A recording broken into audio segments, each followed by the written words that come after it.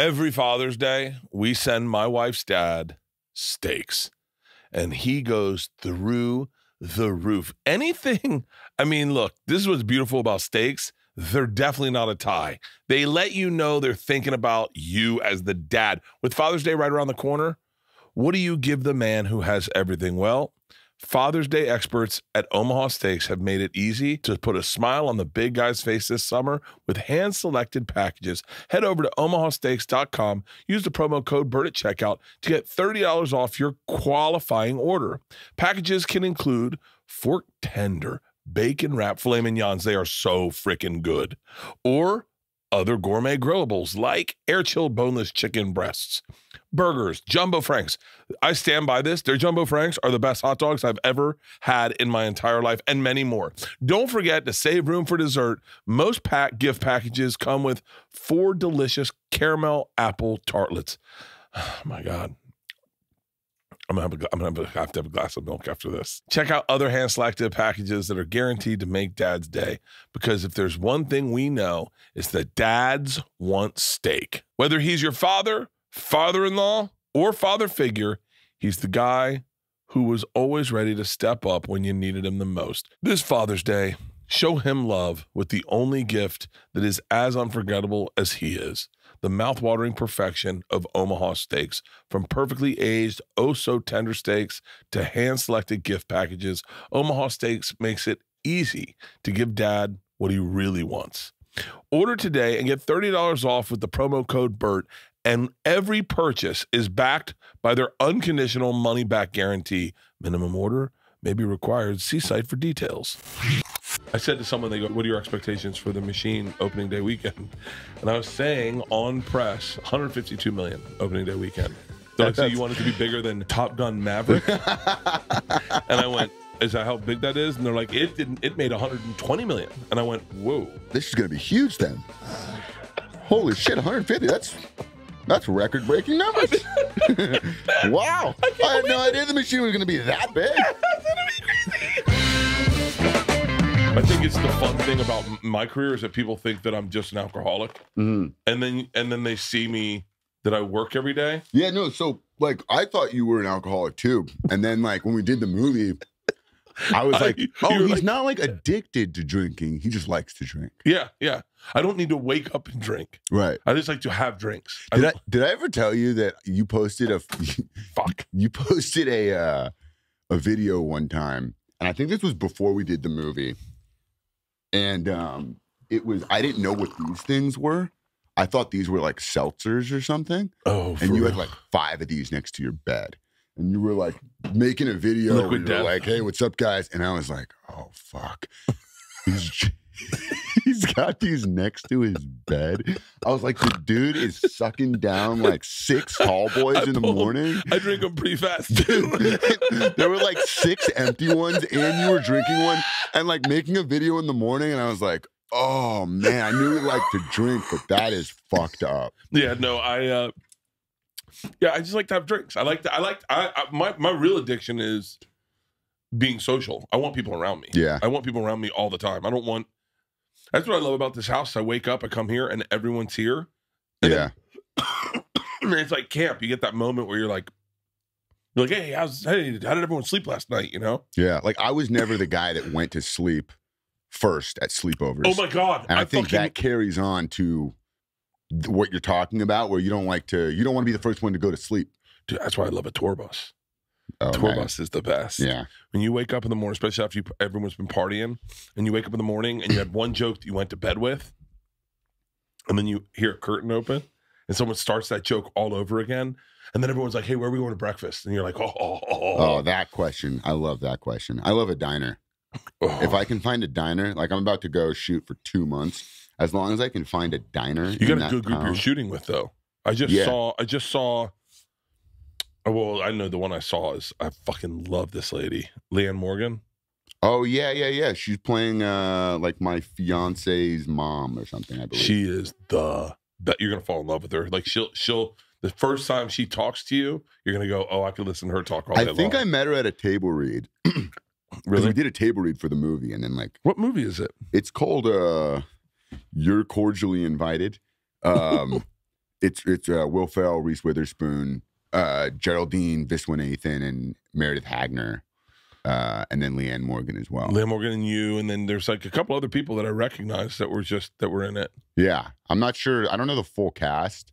Yeah, I don't know the full cast, but it's a good group. And then it's like Nick Stoller is the writer and director. He did like Forgetting Sarah Marshall, Get Him to the Greek, Neighbors.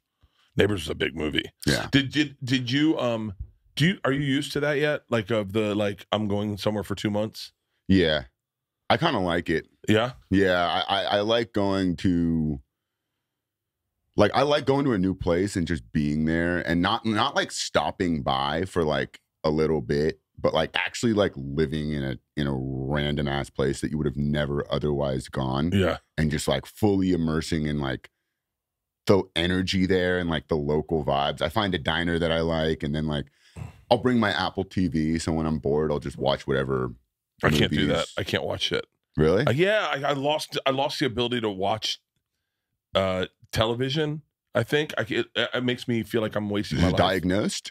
Yeah, I diagnosed it. It's been diagnosed. I went to a doctor and everything. He put on a show and he was like, "This is Sopranos," and I was like, "Pass." You can't watch Sopranos? I've never seen it, dude. I watched it for the first time during the pandemic, and that's pretty late. That's pretty late. Is pretty it good? Late, but it's funny. No. It's like a comedy show for real about sensitive mafia guys. Sweet. They'd be like, "Yeah, he disrespected me. He stepped on my shoe, and let's fucking kill his family." You know. But I've never seen Sopranos. I've never seen any of the bingeable shit. I've never seen that. Still don't listen to Drake. I don't know Drake. That's like the big one. Not listening to Drake. Oh, Drake is. But you're like familiar with Drake. Like if you heard a Drake song, you'd be like, "That's Drake." I keep waiting. I look at Drake and I think he'd be like, "Oh baby, I'm gonna rub you down." I mean, that's not that far off. For real? I don't know if he says, "I want to rub you down," but like, you had it with "Oh Baby." Oh, do you remember when you told me that I was a fan of Migos? Yeah, you are a big fan of Migos. And I was like, you were playing, I was playing all this like good music, and you were like, "This is all shit." And then I put on some Migos, and you're like, "This." That was the disconnect. Is that like that's when like I think a lot of guys think they can fuck younger chicks until they hang out with a younger person, and then they're like, "You've never seen Ace Ventura," you know? Right. And then they go, "Oh, all our fucking."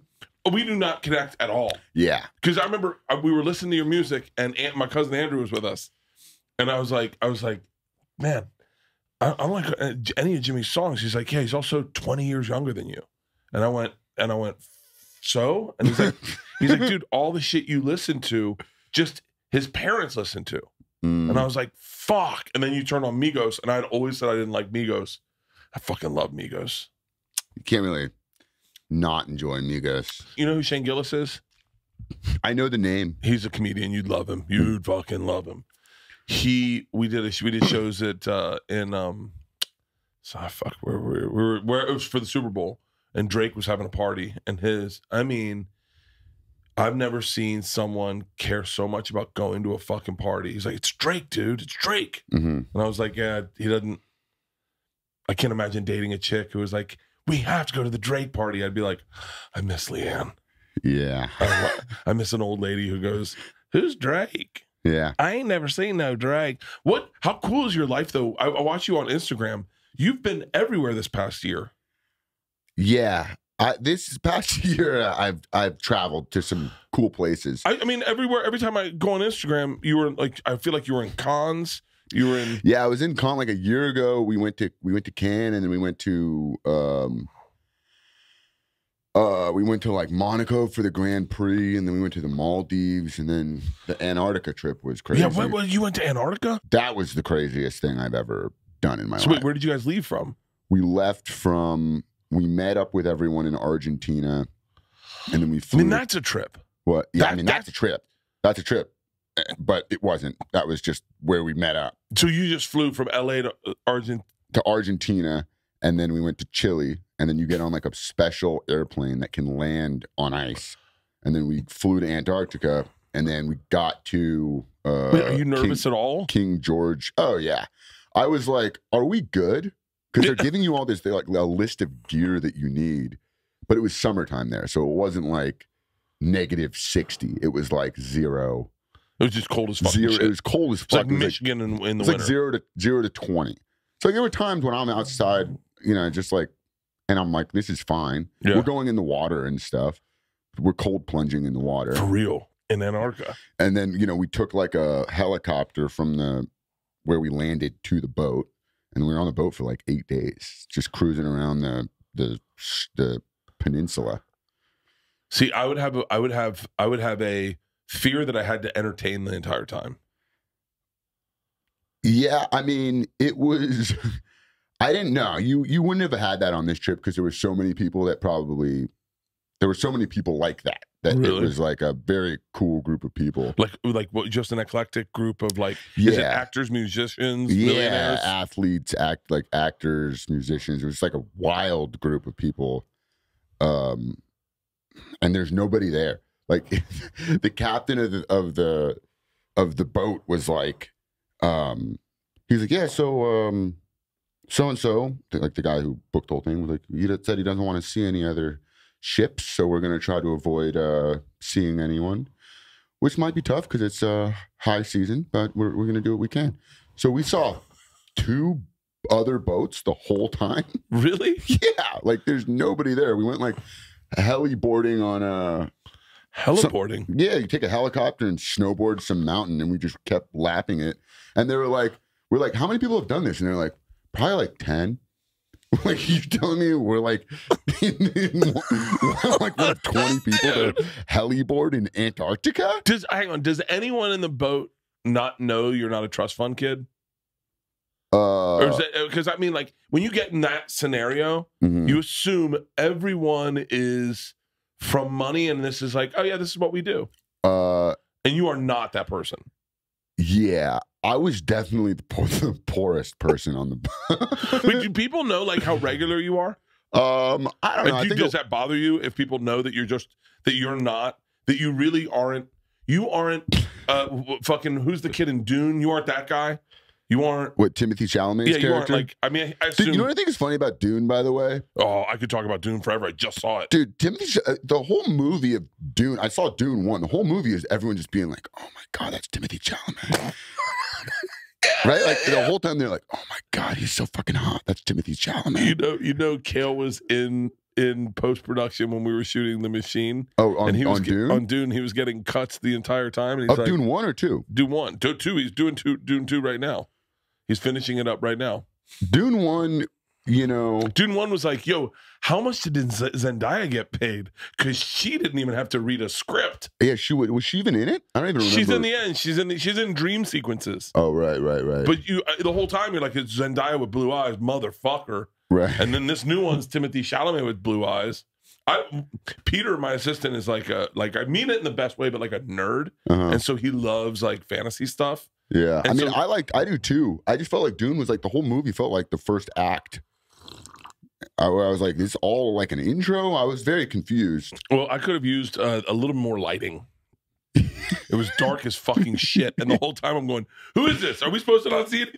Yeah, like it's intentional. Could they name one group of family the Smiths? So I can, because I'm bad with names. So when they're like the Vandarians, what is like the Atreides, and the Valorian Bloodens, yeah, and then the name of the Steel.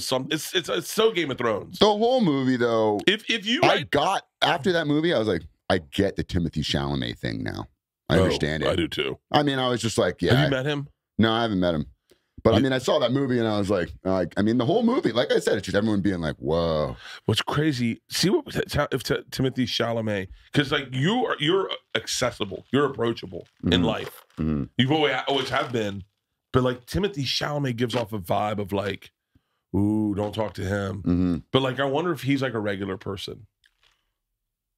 Where's he from? Like, what did his dad do? His dad's got it with the name like Chalamet. You can't be a normal. His mom's you didn't grow up in Venice with a name like Chalamet. His dad was a French writer and editor working for the United Nations. Yeah, of course. Okay, that guy's been on yachts to Antarctica. He grew up on yachts to Antarctica. But like that's the thing that I always have. I don't know, and I especially have it right fucking now. is imposter syndrome, where I feel like I feel like I snuck my way into a party and everyone's going to find out that I don't belong there, and then I'm not like I don't really like I may have money, but I don't deserve to have money. But every time I see these trips, I know you're a regular person. Yeah. Like, and so I always wonder, like, does that ever, do you, like, when you're on these fucking crazy adventures, like I don't know what I can and can't say with you because I'm really bad at secrets. So I don't know, like your list of friends is so in like extensively, authentically diverse and kind of Illuminati. Like you, it's that I go, but he is ultimately at the end of the day, and your girlfriend knows this. He is just Jimmy. Yeah. I mean, I don't know if I get like imposter syndrome, but I get like when I'm in those crazy situations, sometimes I'll just kind of like zoom out for a second and be like, this is fucking crazy. And sometimes I'm in these situations and that's really all I can say for like a couple hours. Like, this is fucking crazy, you know? But like, usually everyone can acknowledge the craziness of situations. And if they can't, then maybe we're not really on the same page. You know, like if I'm doing a crazy, you know, yacht somewhere and you're like, this is crazy, huh? Someone's like, what do you mean? I'm like, okay, maybe I'm going to lean over this way and say that's crazy and see if this person also agrees that it's crazy. Do you think you would ever be a guy that's impressed by like, so there is a part that's like, there's celebrities I want, like I never give a fuck about acting. I never give a fuck about acting. I didn't want to be an actor and I didn't want to be in movies. And I said shitty things about actors to my daughter who wanted to be an actor.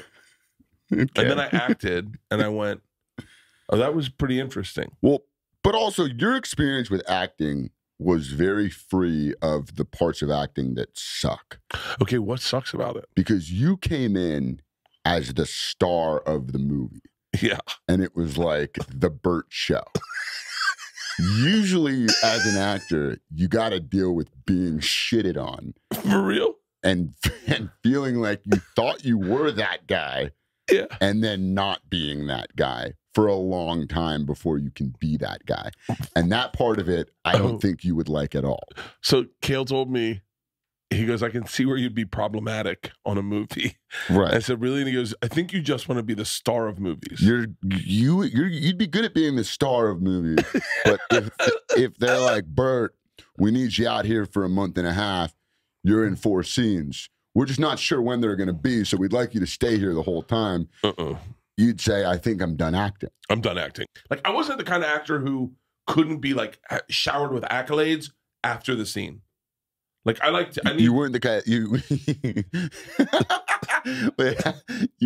weren't the kind of actor who couldn't be showered with accolades. Right. I needed... You were open to it. I know... You were open to the scene ending and everyone just going, let's give it up for Bert. Fucking Bert killed it. I need to hear that. I need to hear that. But like Rodney Dangerfield was like that. So when they did Caddyshack, he did the first take and no one was laughing. And they went, and cut. And he goes, I'm bombing over here. And they're like, no, it's a movie set. We can't laugh or ruin the take. And he's like, it's silent. I've fucking never done silence before. And so then they said, all right, everyone just laugh on this next take and give him his confidence back. And so they all laughed out loud, ruined the take. And Ronnie's like, now we got it. Because there's a weird part of like, I think I just have a comics brain. But what's interesting is when we got done the movie, I went, oh, I can understand. I was like, oh, okay, I want to work with Jonah Hill. Like, I would love to watch him work. I worked with Jonah Hill, and he's like the most talented improv actor I've ever experienced in person. Really? It was like intimidating as fuck because he would say things that were funnier than the script every time that I didn't know were coming. It was like my second movie. You know, I'm like 19 years old, and I'm next to Jonah Hill, who's like a legend. What movie was it? 22 Jump Street. Oh, and he's just throwing zingers at me that weren't in the script, and I have like the script memorized, and I was just like, oh, and like it was such a cool moment because I realized like how like improv works on set. Yeah. And he was just zinging these like one-liners at me, and I was just trying to react and not laugh, and also navigate being in awe of Jonah Hill just like doing this in front of me.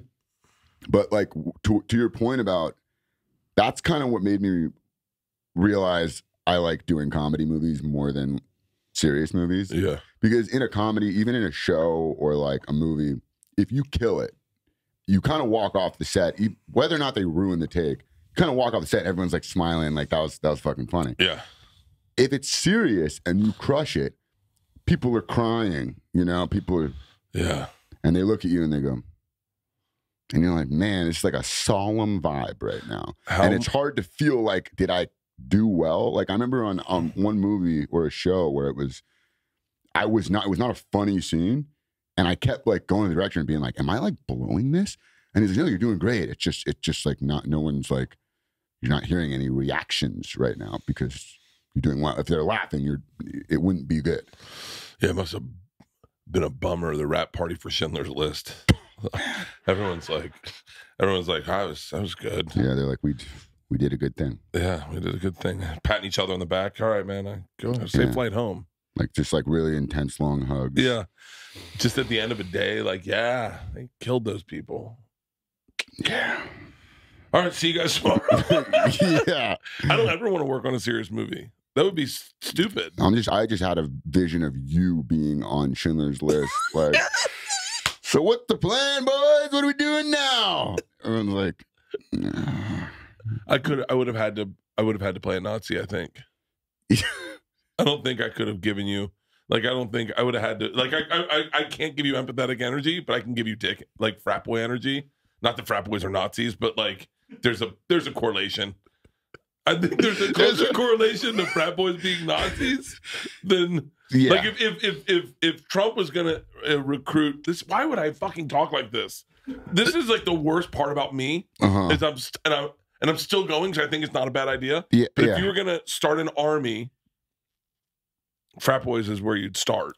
Right. You'd be very like, all right. brainwashable. Already kind of brainwashed. Yeah. This is coming from a fucking legit frat boy. We need to take back this country, and it starts on Tuesday nights with nickel beers. And everyone's like, yeah! Who wants Monday night free beers? Yeah. But on Wednesday, we need to eliminate the gypsies. That's where it starts. Yeah. Yeah, but he is giving us nickel beers on Tuesdays. Right. Yeah, the frat boys do be chanting stuff. It's easy. And then like I look back on some of the things like our chants and stuff, and I was like, Can I tell you what's crazy? We had a chant that makes no sense. I never questioned it making no sense. And then I did it with Guy Fieri, who's in the same fraternity I am, and his chant made less sense. And I got frustrated that he wasn't signed on to my no sense chant. It was Roo-Ra Rega for Alpha Tau Mega. Hip hurrah, 3 cheers for Alpha 3 cheers for Alpha Tau. Oh, Tau's all yeah. And I never understood the Tau's all yeah. Know what the fuck you just said. Yeah, but Roo-Ra Rega, it's such a fucking, and he did it, and he had his was different at the end, and I went, I never thought that thematically made sense. Tau's all yeah. Yeah. But we said it. I said it all through college. Like if someone put his hand up, went, oh, then immediately that was a call to war. Oh, I mean, it was like fucking crazy. It's crazy how fun it is. Like how it really pulling out this. I hope this doesn't come as an insult because I love being a fraternity, but like pulling out not all identity, but a lot like, but. I don't know the right way to say it. Do you know what I'm saying, though? I know what you're saying. I was never really like... You were in for a second and out. I was there for 3 years, and I was like, holy shit, this is crazy. And I started making YouTube videos kind of like making fun of the whole thing. And then I dropped out of school junior year. But like, you know, I was in it. Yeah. I lived in the house sophomore year. It was... I was in too deep, I would even say. Oh, not as deep as I was. I was there for 6.5 years in my fraternity. Okay. So that is, you were in deeper for sure. I was in deeper. You're in deeper. People thought I was in that deep because when I made my first videos, they thought I was a senior, but I was a freshman. So then like the next year already, I'm a sophomore. I'm living in the house and people are like, why are you still here? And I'm like, what? No, I'm 19. I'm a sophomore. Yeah. And they'd be like, okay, dude. And by the time junior year came around, people were like, all right, dude, get out of here. What are you doing? When I joined a fraternity, I remember this is just who I am. Mm-hmm. But I remember being like, okay, so there's a way to dress.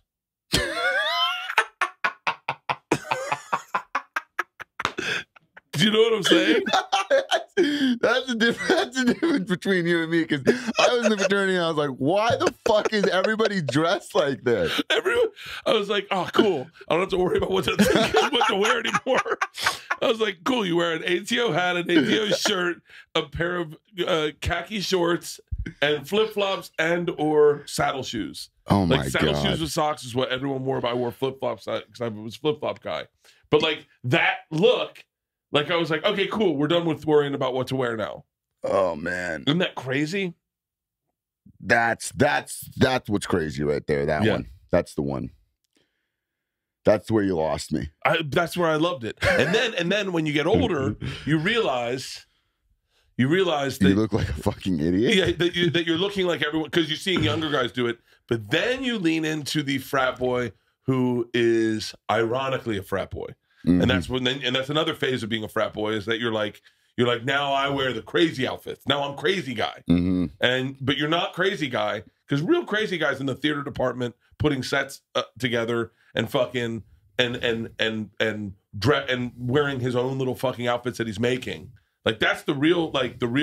But you go into like I'm gonna dress like an alligator tonight, or I'm wearing, like it's. You know what I'm saying? Mean, like if you go through my all my college photos, like I would say in 60-70% of them, there's a costume.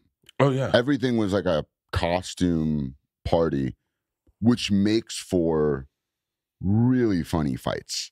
Like a Halloween fight in college where it's just like. I witnessed, and I used to tell this story in one of my stand-up routines, where it was about a fight I witnessed on Halloween, where it was a group of frat dudes dressed as bumblebees, and not like manly bumblebees, like gold tights and like leotards and little antenna, And this dude is like, I walk outside and this dude is like heated, just pacing, buzzing back and forth. And and he's facing off with a Teenage Mutant Ninja Turtle. And these two dudes, and it's like a full-on bro-off, like outside of this party where like it's heated, But I'm like, dude, you're wearing you're in a bumblebee costume. Yeah. And all of a sudden, one dude swings, the whole squad of Ninja Turtles. He has a squad, and there's a squad of bumblebees. The bees swarm. Michelangelo and his boys all hop in, and next thing you know, it's like Spider-Man comes in, and you're just watching, like you're like Woody just got knocked out, Buzz Lightyear's over there getting his face. Oh shit! Pounded. They knocked out a woman. Oh, never mind. That's a dude dressed as a woman. Oh, and I was like, how can you be serious right now? This guy was so mad, and he's wearing tights and a leotard, and he's like, you fucking say something to me, bro. I'm like, look in the mirror. Oh my God. There was like such a fun, like I missed the like the hang. Like that's the part that was the best is like being in the lounge on like a fucking Friday at like 1:30 when like everyone's getting done their noon classes, everyone's coming in to have lunch, everyone's figuring out what they're doing for the weekend. You have a group that's going, we're gonna take mushrooms and go out to fucking raft the Itchinatuckney. You have one group like going, oh, we're throwing a party here. Like I miss the legit hang, and I don't mean this shitty, but like you can't. I'm with my fraternity brothers. We've grown so differently as men that I can't recreate it as the way I wish. I can't go back. I'd hope so. Yeah. I mean, yeah, but not all of them have, and I'd wonder sometimes. Like I'll get a text. I get a text from a group, and they'll be like, "Hey, we're going golfing," and I don't mean that I mean, I guess I have changed. You've gone pro. I've gone pro with my yeah. I've gone pro with my pro. But even like with like like comics, like we went to Mark Norman's bachelor party, and even I think in groups still with comics, there's like a weird hierarchy of like, you know, younger comics versus older comics, and older comics, like, and so that shows up when you don't want it to. Oddly enough, it's always going to show up in things. But with those guys, I wish I could go back and I wish I could like take a pill for a weekend and be like, oh, I'm back. I wish I could say the same, but like I just went to my friend's bachelor party, the Dizzler, and that was my whole college group of friends, and it was like, oh wow, here we're back. But you're like what, 20?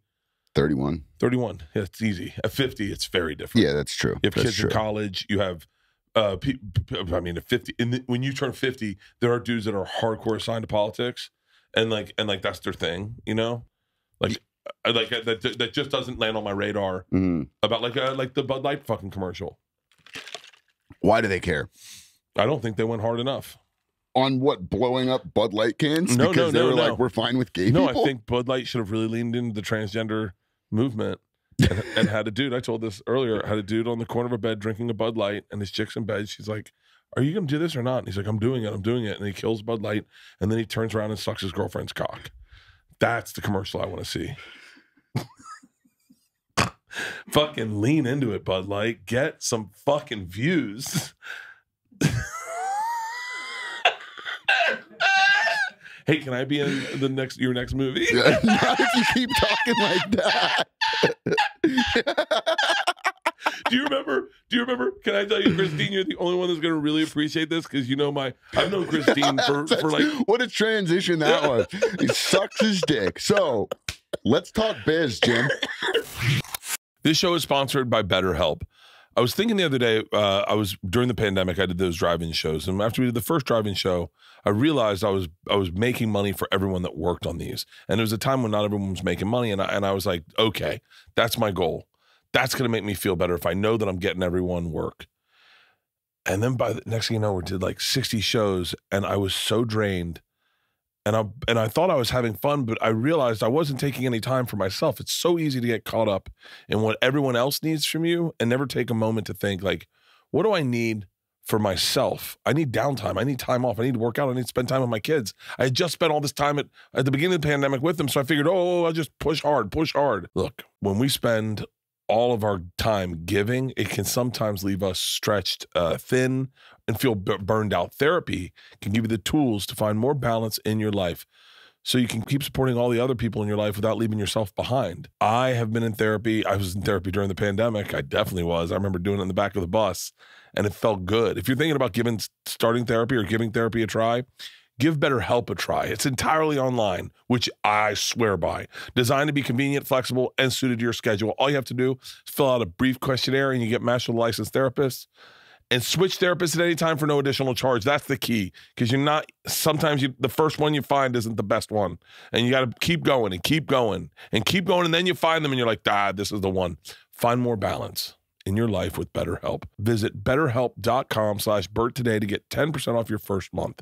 That's BetterHelp, HELP.com/Bert. I love my mattress. I have a Helix mattress. Helix Sleep is a premium mattress brand that provides tailored mattresses based on your unique sleep preferences. Their lineup includes 14 unique mattresses, including a collection of luxury models, a mattress for big and tall sleepers, even a mattress made for kids. So how are you going to know which mattress works best for you? Very easy. You take the Helix Sleep Quiz, and they find you the perfect mattress in under 2 minutes, and your personalized mattress is shipped straight to your door free of charge. They know there's no better way to test out a new mattress than by sleeping on it in your own home. That's why they offer a 100-night and a 10 to 15-year warranty to try out your new Helix Sleep mattress. Everyone's unique and everyone sleeps different. That's why Helix has several different mattress models to choose from, designed for specific sleep positions and feel preferences. Models with memory foam layers to provide optional for relief if you sleep on your side like I do. Those are the mattresses I have. By the way, they're making the mattress for my new bus. I cannot freaking wait. They have models with a more responsive foam to cradle your body for essential support for those stomach and back sleepers, plus enhanced cooling features to keep you from overheating at night. We need that one for Leanne. Menopause.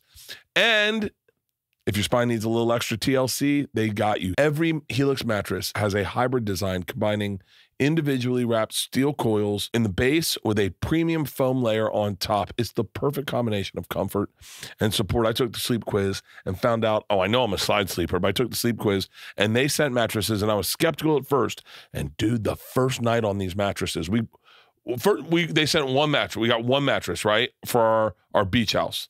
That was the first one. And the second I slept on it, every mattress in our house was changed. Every mattress in our house, and now all I sleep is on my Helix sleep mattress. It legit was so freaking easy to set up. I shot a video of it. I set up my mattress in under 2 minutes. It took me 2 minutes to take the sleep quiz. Helix is offering up to 20% off all mattress orders and 2 free pillows for our listeners. So go to helixsleep.com/Bert. This is their best offer yet, and it won't last long. With Helix, better sleep starts now. I don't know why, but you are such a mirror to me of like how weird my brain works. I remember one time we're sitting in our in the tent. Jimmy's shirtless, and he's got a piece of paper in his lip to mimic my lower lip.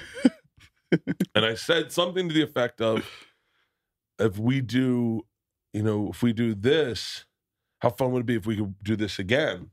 And he goes, what do you mean? I said, like, we could do another thing. And Jimmy looks at me and he goes, I think I might be done playing Bert. And I said it like for real, like, how cool would it be if you could play Bert for the rest of your life? And you're like, I think I'm good. I think once is enough for me. And I remember I was being so honest. And my cousin Andrew was there, and in the car he kept laughing. He goes, do you think everyone just wants to revolve around you for the rest of your life? And I was like, you don't feel that way about yourself? Like that moment. And then the other one was, and this is like a real mirror to how fucking broken I am. We were sitting in the pool one night drinking rosé. And you said, can I tell you a secret? Do you remember this? Yeah. And I said, yeah, of course. And you told me the secret, and I immediately that was crazy. Grabbed my phone and called Kale. And you went, whoa, what are you doing? And I went, I'm telling Kale. You told me. Like, bro, I told you 20 seconds ago, and I explicitly said, don't tell anyone this. But that's why I'm bad at secret. I'm just bad at secrets. Yeah. But I think it's less the secret part and more the excitement on the other person's face when you get to tell them something fun. Yeah. I get that. I think the funniest part of that story that we just kind of glazed over, that a lot of people would be like horrified by, is that we were just drinking wine. We were sitting in the pool with wine glasses. In an ice cold pool. It was ice cold drinking rosé. Like, get those wine glasses out of the pool. Yeah. Like, if you break a glass, you gotta drain the hole. It's a big deal. Did you come back? Did you have to come back for reshoots? No, I didn't even know there were reshoots. No, but like I think you had to come back to do another scene. I was in there in 2 pieces. I came out for like 2 weeks, and then for like another 3 weeks. Oh, you won't be here for the premiere, will you? No, I think I actually will be. Oh, for real? Yeah, I think I got that day off, or those days off. So I'm gonna fly back from Atlanta. Oh, that's gonna be fun. Yeah, that's gonna be I was like bummed if I was gonna have to miss that. I definitely want to be there for that. We're doing a lot of like this whole team is doing a lot for it. You know how everything shook down, right? Like the writer's strike? No. Like the movie was on the shelf. Oh yeah. Because of I leaked it on Rogan. Yeah, and I leaked it on Rogan, and then I think because a lot of that, because it got so many views online of just like authentic, they were like going like, keep doing what you want to do. And then I was like, yeah. And then I texted with someone privately about how cool a different type of premiere would be, and the guy was like, let's fucking go. What do you mean a different type of premiere? What do I need to know? Is there information I need to know? Turn it into a party. Like make it be like Waste Management. Like I'm in. Yeah, it's gonna be a fucking blast. Well, I'm 95% sure that I'll be here now. So what are we wearing? Are we matching? Oh, Jimmy, don't do that to me. Can I get you a matching motorcycle? Are you pulling up on a motorcycle? I think so. Yeah. No way. I think so. I think I'm gonna have a police escort from my house through Hollywood. There's parts of me, like I was looking at like Pete Davidson. I don't know. I love Pete. I don't ever want to speak negatively of anyone, and so I don't hope this doesn't come off weird. But I love Pete, but I don't have the humility maybe that Pete has, or the maybe it's a little bit of mental health stuff, but like he definitely he doesn't strike me as someone who wants to be in the spotlight, despite him being so much in the spotlight. He doesn't strike me as someone who wants to be in the spotlight. I think that's the coolest thing about Hollywood. Like, that's the funnest thing, is they let you act like a fool.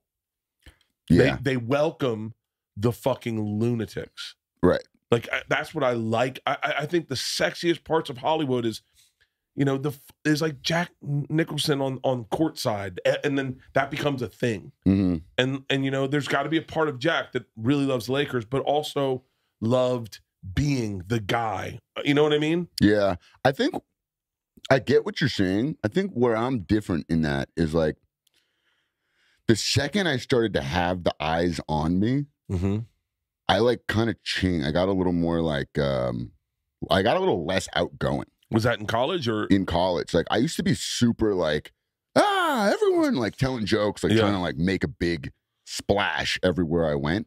And then the second I was famous and people would like in college, like I would walk in and they'd be looking at me, I started feeling like, ooh.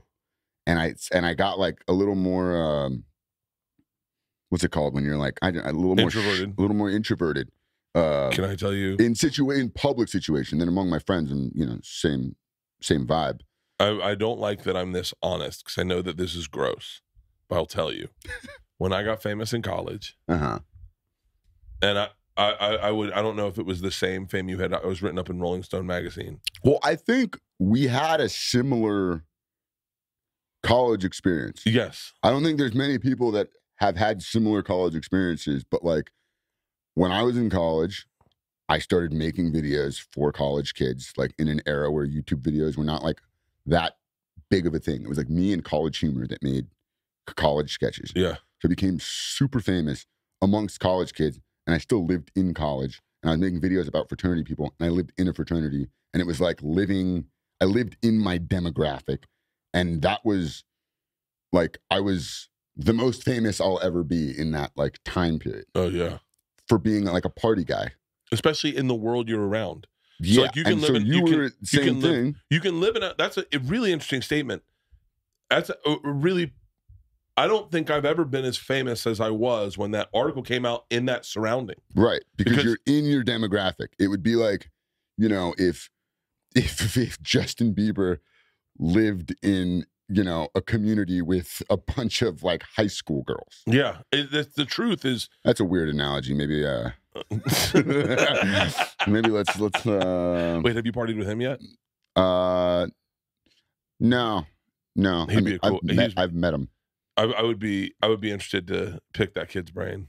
Yeah. I was like that with Logan Paul. I really wanted to meet Logan and Jake Paul, because I still want to meet Jake, but met Logan. And I was interested because you can, as a comedian, you can talk to someone and understand who they are without having to ask them the questions that you need to get to understand who they are. Right. And it was really fascinating to me. The most fascinating thing to me about Logan Paul, this is going to sound like crazy, amazing out loud reader. Amazing what reader? Out loud reader. I'm not a good out loud reader. I don't know if that's what it's called when you read out loud. Where'd you meet him? Book club? What do you mean amazing out loud reader? He just read out loud really well. Really well. Like really well. Like his mom must have books around the house when they were kids. He was a really good out loud reader. He was a really good out loud reader. It caught me off. It was, out of all the things I could tell you about Logan Paul, amazing out loud reader.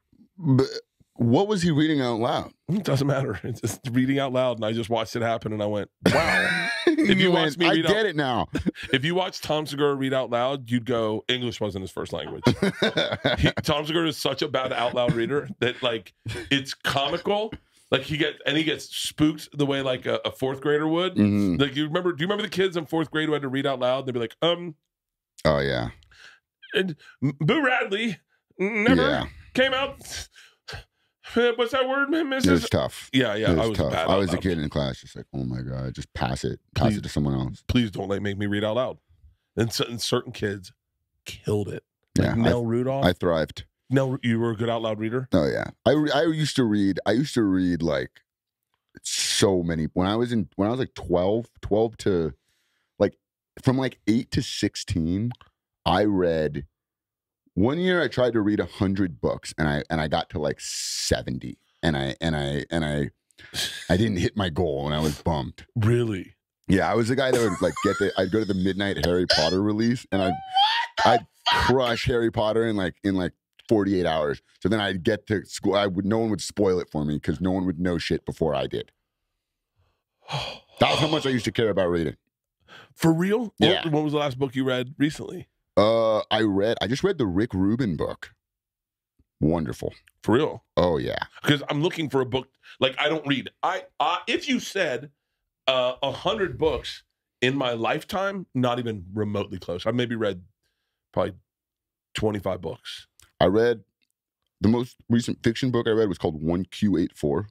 Very good. And then I read. Hold on. I don't know if you'd like that one. What is it about? Like it's good. It's like kind of like a love story. Pass. Keep going. But it's very well done.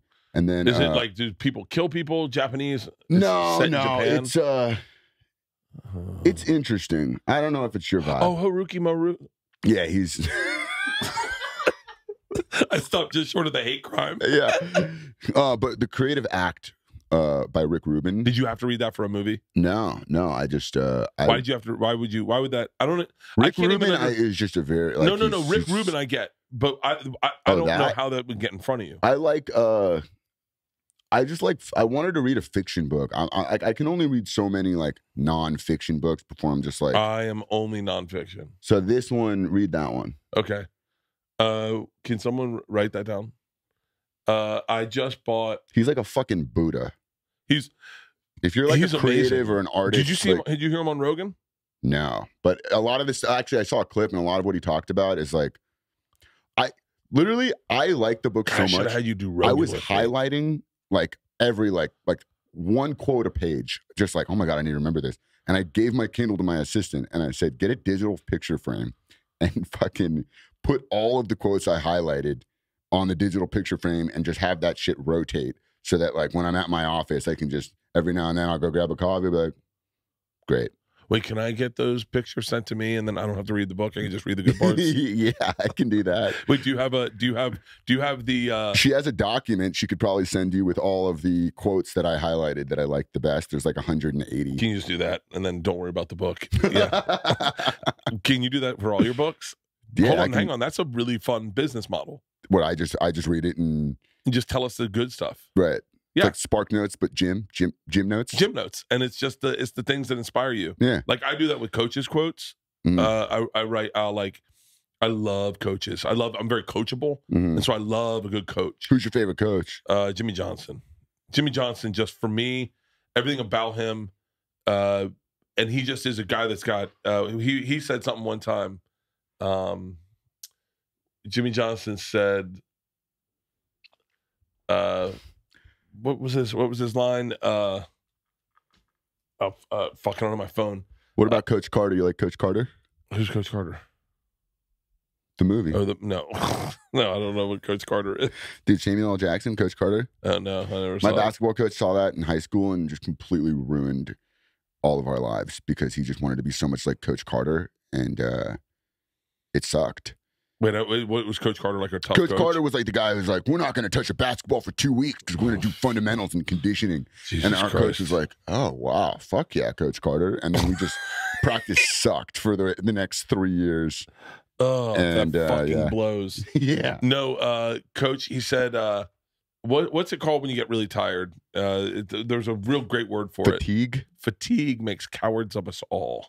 Huh. And I loved that. I was like, yeah, you're right. When you are tired, you don't deliver. It's one of the only reasons I ever thought about quitting drinking is I watch I watch people who don't drink a lot and how much energy they have at times. And I go, oh, I envy that energy. And then I go, I can get that energy. I didn't drink last night because I wanted to be present for the interview. Yeah, I could feel it. For real? No. Oh.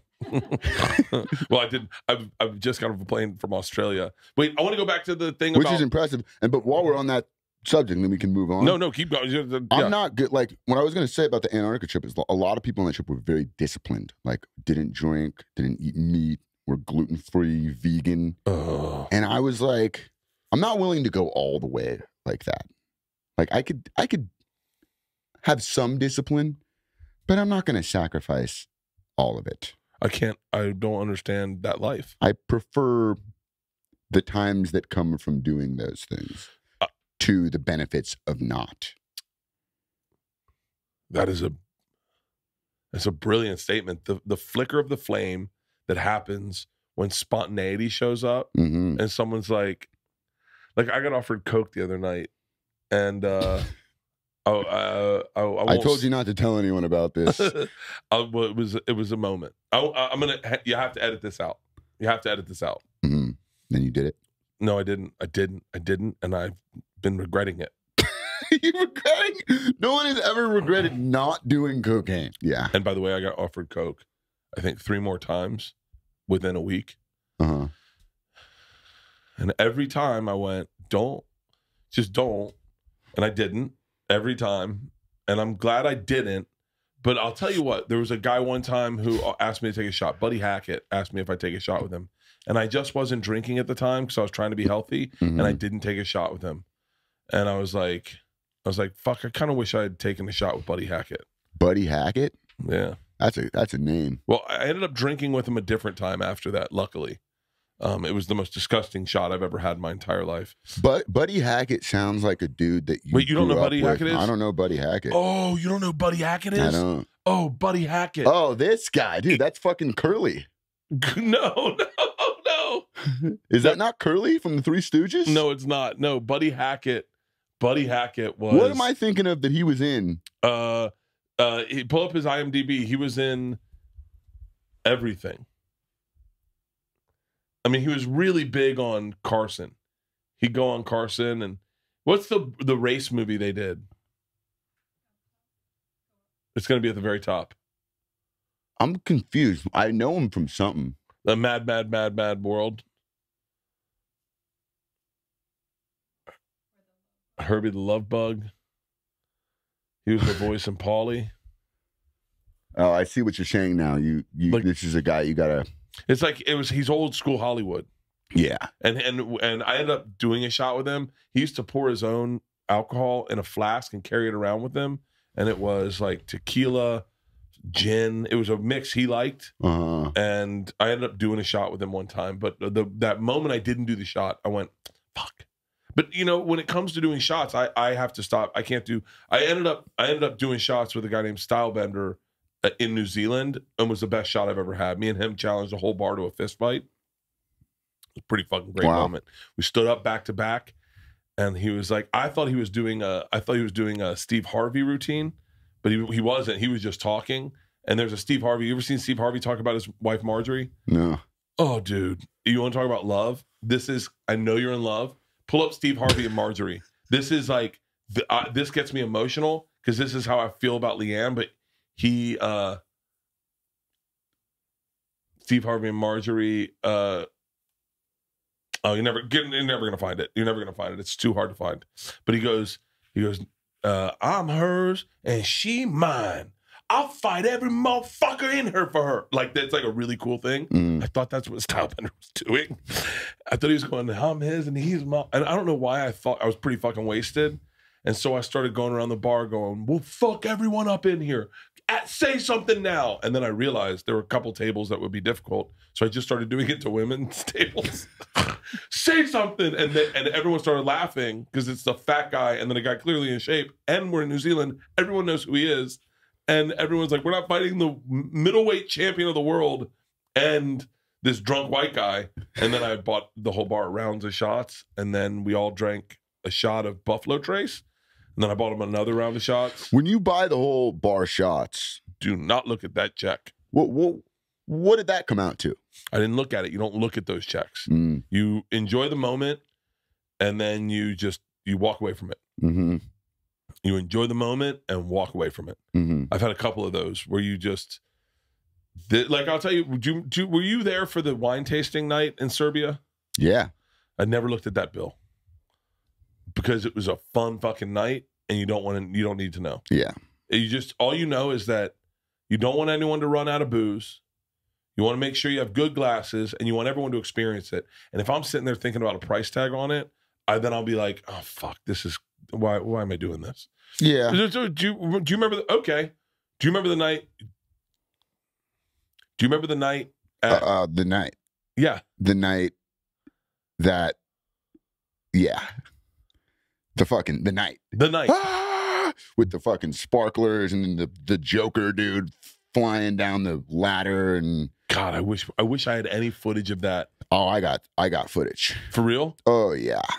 It was. I took a few videos of like because I was just like, holy shit, what is this place? The funniest thing, this is how you know you're in another country. Wait, can you describe it as best you can so people that, like listening know? Yes, we get there and it was like it's on the water. It was a cabaret. It was a cabaret club. Cabaret club on the water in Serbia.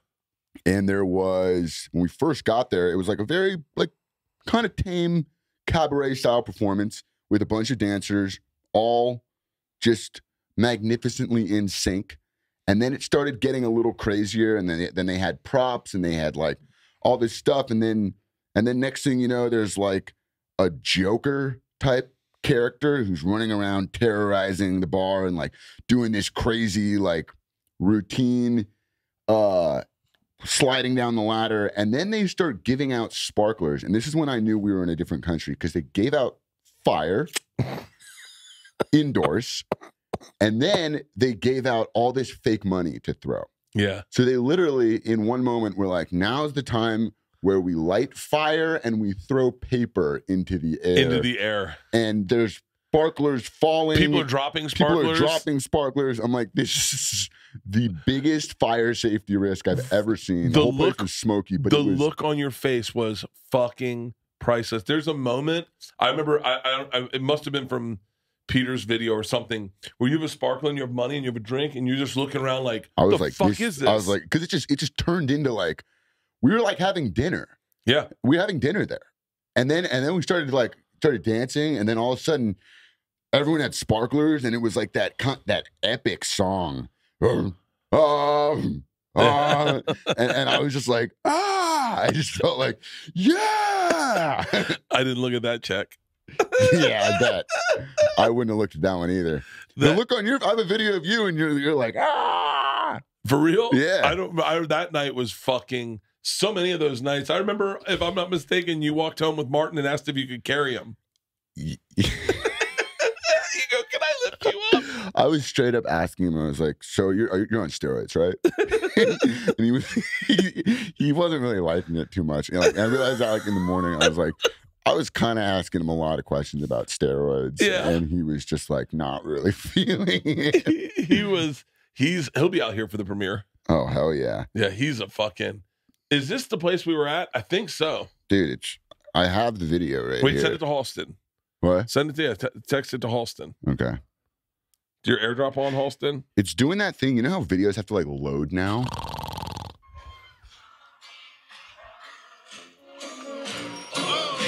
Right? God damn it. Oh, yeah. That was a fucking... Wait, should I airdrop this? Can I ask you a weird question? Is as a guy in a committed relationship, does not hooking up with a strange chick take away from those evenings at all?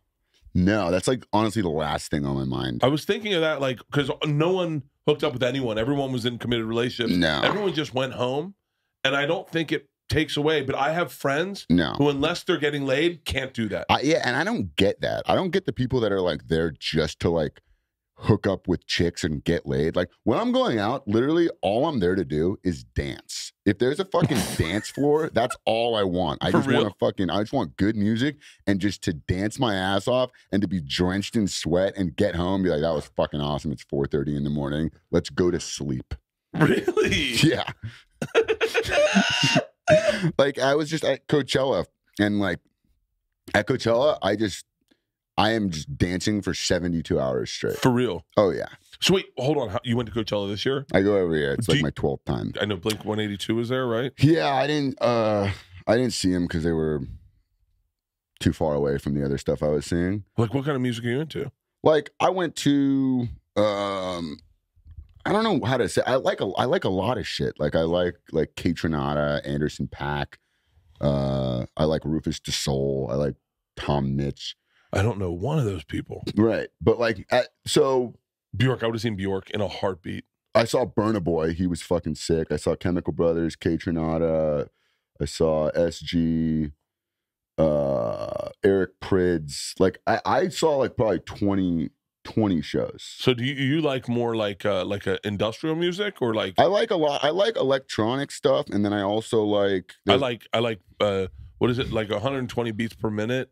That whatever that is at that pace really allows me to stop thinking. Someone had at a party that we were listening to music, and someone was like, and I was like, whoa, what is this? And then I tapped out for the next song or whatever. And then it came back and I went, what is this? And someone that knew a lot about music goes, oh, you just gotta find your groove, man. You're 120 beats per minute. And that stuck with me forever. So I think a faster paced thing. I don't like things that are just like this fucking the same, like yeah. I like more like dynamic stuff that like changes, like, you know, where it's like you could do that for a little bit and then you can shift and like groove a little more. Yeah. And disco is making kind of a interesting like disco house kind of a vibe right now. Really? Yeah, it's fun. Wait, did you see any like, and this sounds, I don't mean like that Burna Boy isn't an actual artist, but like Burna Boy is like the biggest artist in Africa, and it's a huge blind spot for America. That's why I was interested in seeing Burna Boy, because I know in Africa he's like the way Cristiano Ronaldo is in Europe. Wait, is it a soccer player? You know Cristiano Ronaldo, the soccer player. Yeah. So like the way they worship him. Oh, you just mean, okay. I'm just comparing. Like we don't really have anyone in America that we're like fucking that's our guy. But like Burna Boy is massive, but he's just a huge blind spot. So I really wanted to see, you know. Oh, it's like Bad Bunny or Bad Bunny is all. I mean, he's Bad like the biggest. He's like the biggest artist in the world right now. Yeah, and not no one, but I had never heard of him. And then all of a sudden they're like, oh, he sold out 9 ... And I was like, yeah, he's like this is crazy. Burna Boy's a rock star. He's like a legit fucking. Yeah, he's dope. Oh wow. And so what does he do? Is it like singing, or he's got a lot of songs that are kind of like he's a big Afro beats guy. Yeah, which is fun. You might like Afro beats. Like that song Last is good.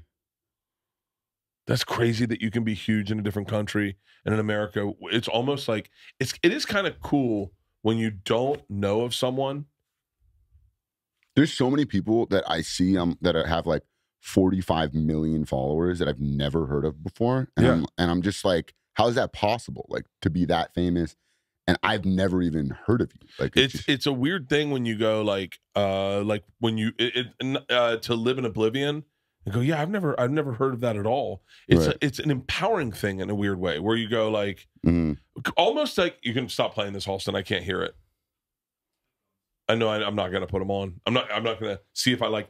That's like being on a date and go, no, you should listen to Frank Black. You'll like him. And then you're like, wow, this is apparently music you got to get into. Like you don't know who Frank Black is, probably. I don't know. Frank Black was the lead singer of the Pixies, and he DM'd me recently. It's not a big deal. And so, but like, it's crazy when you don't know something. Yeah, and that's why everyone else knows it, and then it's like, but it's my wife says it's the arrogance of a loser. To be like, yeah, I don't know that shit, whatever, and then go, okay, so like the whole world does, but you don't. Maybe if you give it a try, you might like it. Like that's what when we left Serbia, and I was like, that it was when I found out I didn't know any of your music, and I was like, well, maybe I'm turning into an old man. Maybe I need to try to broaden what I like a little bit, because it's cool to like something that you've never heard of. And be like, all of a sudden you're into something and like, oh fuck. Yeah, like I think what I love so much about going to like festivals like Coachella is like you see a bunch of people that you would never make the effort to go see on their own. Like I probably wouldn't have gone to a Burna Boy concert.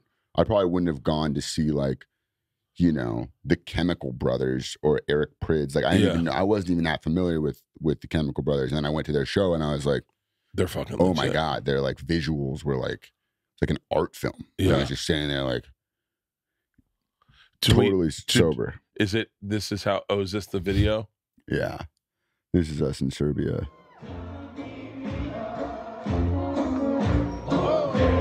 Everyone's got fire in their hands. And then it turns up in like 15 seconds.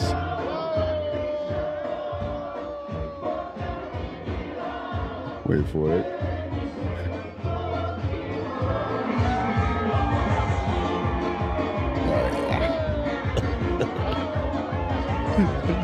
This was fucking crazy.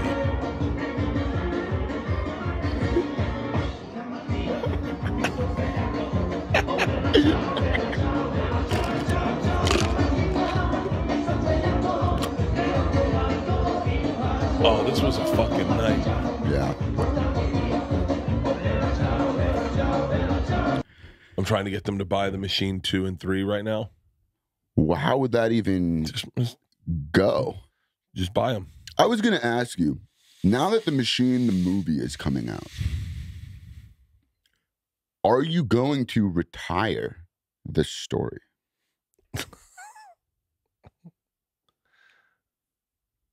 I guess you'll have to come to the Top Soft Fall Tour to find out.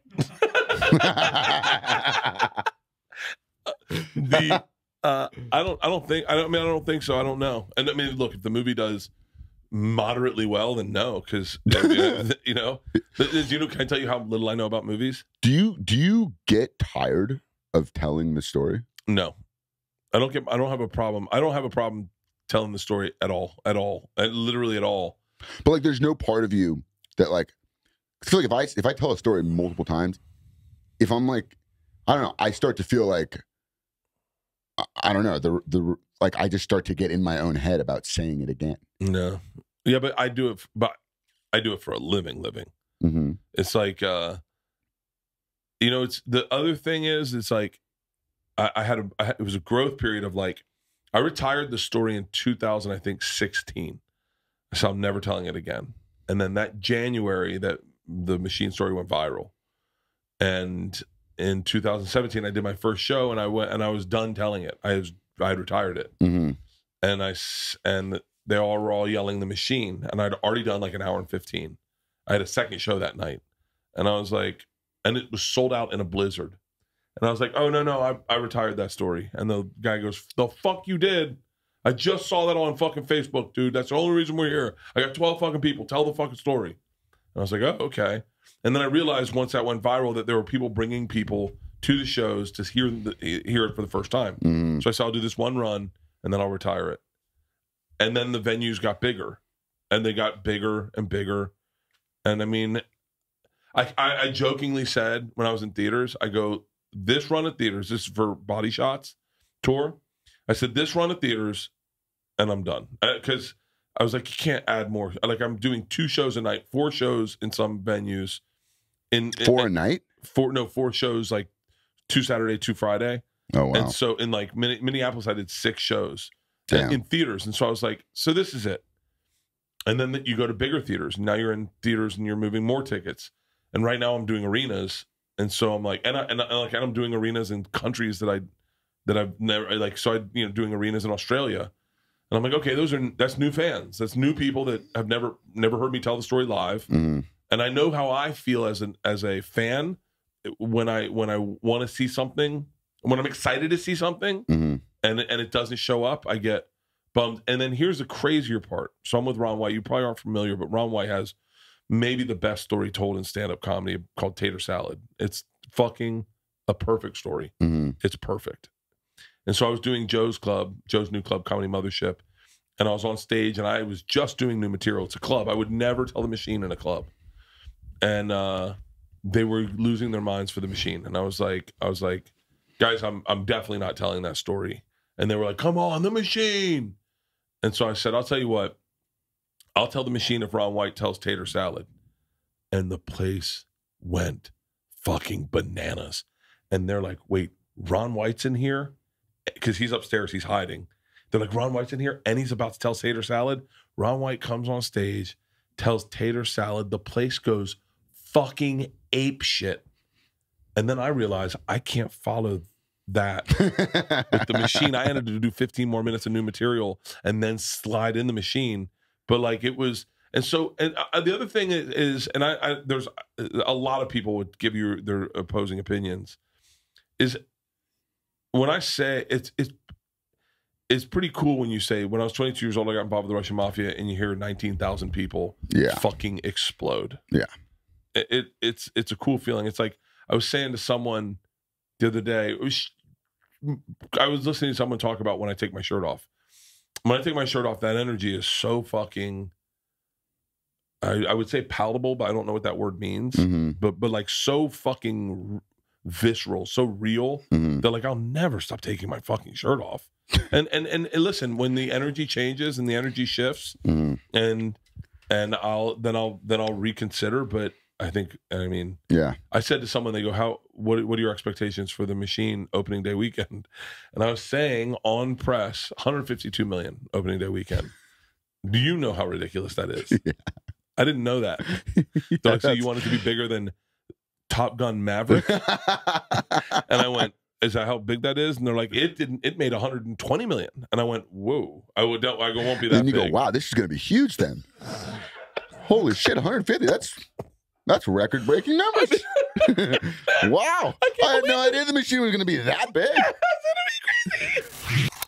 This podcast is sponsored by maybe my favorite sponsor, Mad Rabbit. They make the best tattoo bomb. And that's right, I said tattoo because I'm unique. And that's how I say the word tattoo. I think it's because most of my early learning of the word was on Benny Hill. And that's how they say it over in London, tattoo. And so I think that's where it came from. And I keep it that way. But this is what Mad Rabbit has, the best tattoo bomb you're ever going to find. And they're cool. They're cool because they still sponsor the show. And I pronounce their entire business model incorrectly. Here's the deal. Weather's getting nice, and so we're starting to spend a little more time outdoors and in the sun. And if you know what I mean, tattoos are in full view. You got to check out Mad Rabbit. Mad Rabbit is committed to reinventing tattoo aftercare. Founded by two friends with a passion for ink, Mad Rabbit creates simple and effective natural products that help improve the healing process and preserve all tattoos. And they're delivered directly to your door. Here's their product. Their hero product, the Tattoo Balm, revitalizes and replenishes and proactively preserves tattoo ink. It's effective on both old and new tattoos and skins of all type. We got that for Leanne. We got it in the thing. I don't have any tattoos, maybe because I say it wrong. Plus, they've got all the products you need for your tattoo, from a tattoo sunscreen to a tattoo soothing gel and more. In April 2021, just 2 years into Mad Rabbit's existence, they became a carbon neutral company. I got this for Georgia. Georgia got a tattoo. We got into a big fight, and then I ended the fight by sending her a bunch of Mad Rabbit products. And now she loves me, and all her friends love me. So when you think tattoo care, think Mad Rabbit. Think Mad Rabbit. They've preserved over 1.5 million tattoos, and right now, they've got an exclusive offer for just our Bertcast listeners. If you go to madrabbit.com/Bertcast and use the promo code Bertcast, you'll receive 25% off. That's 25% off when you head to madrabbit.com/Bertcast and use our promo code Bertcast. The thing I was most surprised by when I saw it. This is my acting? No, it was the size. Like, it feels like a fucking massive movie. Like, it is a huge, it feels like a fucking Marvel movie level movie. Like, it's big. Yeah, it's that the very opening scene of like the movie, you know, when it like I remember being in the thing going, oh, this isn't what I thought I was signing up for. Yeah. Like, and I was like, oh, fuck, this is... No, Peter fucking crushed it. Peter crushed it. He crushed it. He didn't have to go that hard. I'll tell you. It's like one of those things where you're like, you didn't have to go that hard. I'll tell you the way I think the people will process the movie is, I think they're going to go, well, this is a great movie, and Bert didn't fuck it up. Like, that was, you know, when we did testing, it tested extremely well, like through the roof. And they said, what's your number one takeaway from this movie? And everyone was like, he's not ruining the movie with his acting, which is like a huge compliment because you have seen guys that go in and do a movie and they're, and so I was like, and so if I don't like, if that doesn't like draw you out of the movie, then all the stuff that's in the movie, like you murdering, fucking Eva's fucking amazing in it. She's fucking amazing in it. Mark Hamill's great. The fucking, and it looks beautiful. Like the shots are just like so well done. And I also, the thing that initially drew me into the project, besides the fact that it was an awesome story and you and all that, was just the way the script turned it from your story into a movie. Yeah, I just think is like the way that was done. I just think I can't imagine a better way to turn it into like an actual movie. Yeah, I'm excited. I don't know. So when you go to the screening, will you sit and watch it, or are you just going to go sit and drink? Like at the premiere? Yeah, I like to watch it in the crowd. Yeah. I saw it for the first time. I just saw it was just me, my girlfriend, and my friend Mike. Your girlfriend texted me. That was very sweet of her. She did. Or DM'd me or whatever. She really enjoyed it. Yeah. And I didn't think she was going to. I didn't think she was going to either. Yeah. I mean, it's like I can get, there's a lot of people I can get, but like she must have DM'd me. She definitely doesn't have my number. But she liked it. And I was like, anytime anyone likes anything I do, like Razzle Dazzle is a perfect example. But everything I do, I sit and I go, is this even good? Like The Cabin, I couldn't even sit through. I couldn't even sit through the edit. They'd send edits, and I just gave it to Leanne and go, "Can you just give them my notes?" Because I can't. I'm like, I'm so embarrassed because I like being in the moment. I like making stuff, but I'm not good at editing, and I'm also not good at giving notes. Yeah. And I remember one night, I'm in bed and I hear Leanne cackling. This is during the pandemic, cackling. When anyone's looking for anything good to watch, she's cackling in the living room. So I come out and she's watching The Cabin. And I go, "What are you laughing at?" And she goes, "This is fucking hilarious." I go, "It is?" She was like, "You were there. How do you not know that?" And I go, "I don't know. I just like my favorite parts of the movie are you in it because I have no connection to that. Like I'm jealous of the scenes you did because I go, those are fucking I'm not gonna spoil things, but like I watched it and I was like, oh fucking yeah. So like that's there were some fun ones. I think when you do edit though, you get better at watching yourself objectively. Because like I'm making YouTube videos for so long, like I have to watch my own shit over and over and over again. I'm editing all these videos, and like by the end, I definitely hate it. Like I definitely want. By the time I upload it, I'm sitting there and I'm like just dead face, just like, yeah, that's really funny. No, that's not good. Huh. Okay, now it works. That's hilarious. And then I upload it and I'm like, get me the fuck away from this thing. And then I can watch it like later on and be like, okay, yeah. I'm like that with a new joke. Like a new joke, when you get a new joke, you get really, really excited about it. And then you tell it a couple times and you're like, why are they laughing at this part? Right. Like, oh, like a part that you weren't expecting them to laugh. Yeah. And you're like, what? I don't get it. Am I saying it different? Like I used to have this joke about black baby powder. They should make black baby powder so that, because all the white stuff just stands out. I go, and I say to a white guy, when you put it on, it blends in. But when he puts it on, I point to a black guy, I go, he's got to ghost ride the whip. And it made no sense. And they would laugh so hard. And then I remember one time someone backstage goes, why do you think they laugh at that part? And I go, why? What are you saying? And he goes, well, it's not funny. It makes no sense. And I go, yeah, I have no idea why they're laughing either. Like I said it one time and it worked. And then I went, I'll just stick with it for the rest of my fucking life. But yeah, I feel like that. Is it easier when you do someone else's project to just be like, whatever, my job's done? Yeah, it's easier to like, I mean, like, because there's not pressure really. Yeah. When it's not, if you're just like acting in something, and I mean, it's different if you're like the main character, but if you're just acting in something and it's not like the project isn't on your back, it's like you can kind of just show up and do your job. And that's also kind of the most helpful thing for the project, is just to like be aware of your place in the project and just show up and do your job and not like make things about you that aren't about you.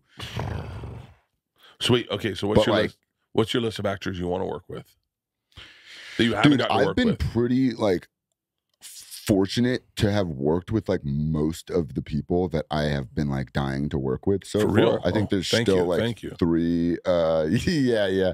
There's still like 3 or 4 that I like grew up idolizing that I haven't worked with yet. But like I got to work with like Jonah Hill, Judd Apatow, Adam Sandler,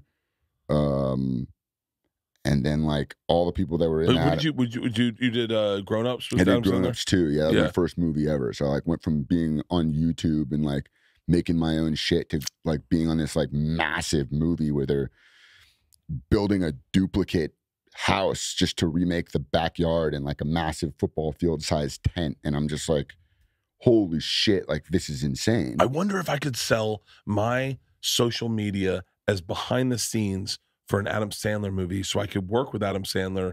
I just want to work. I want to watch him work. Mm-hmm. I want to see what he does. He's just the coolest fucking guy.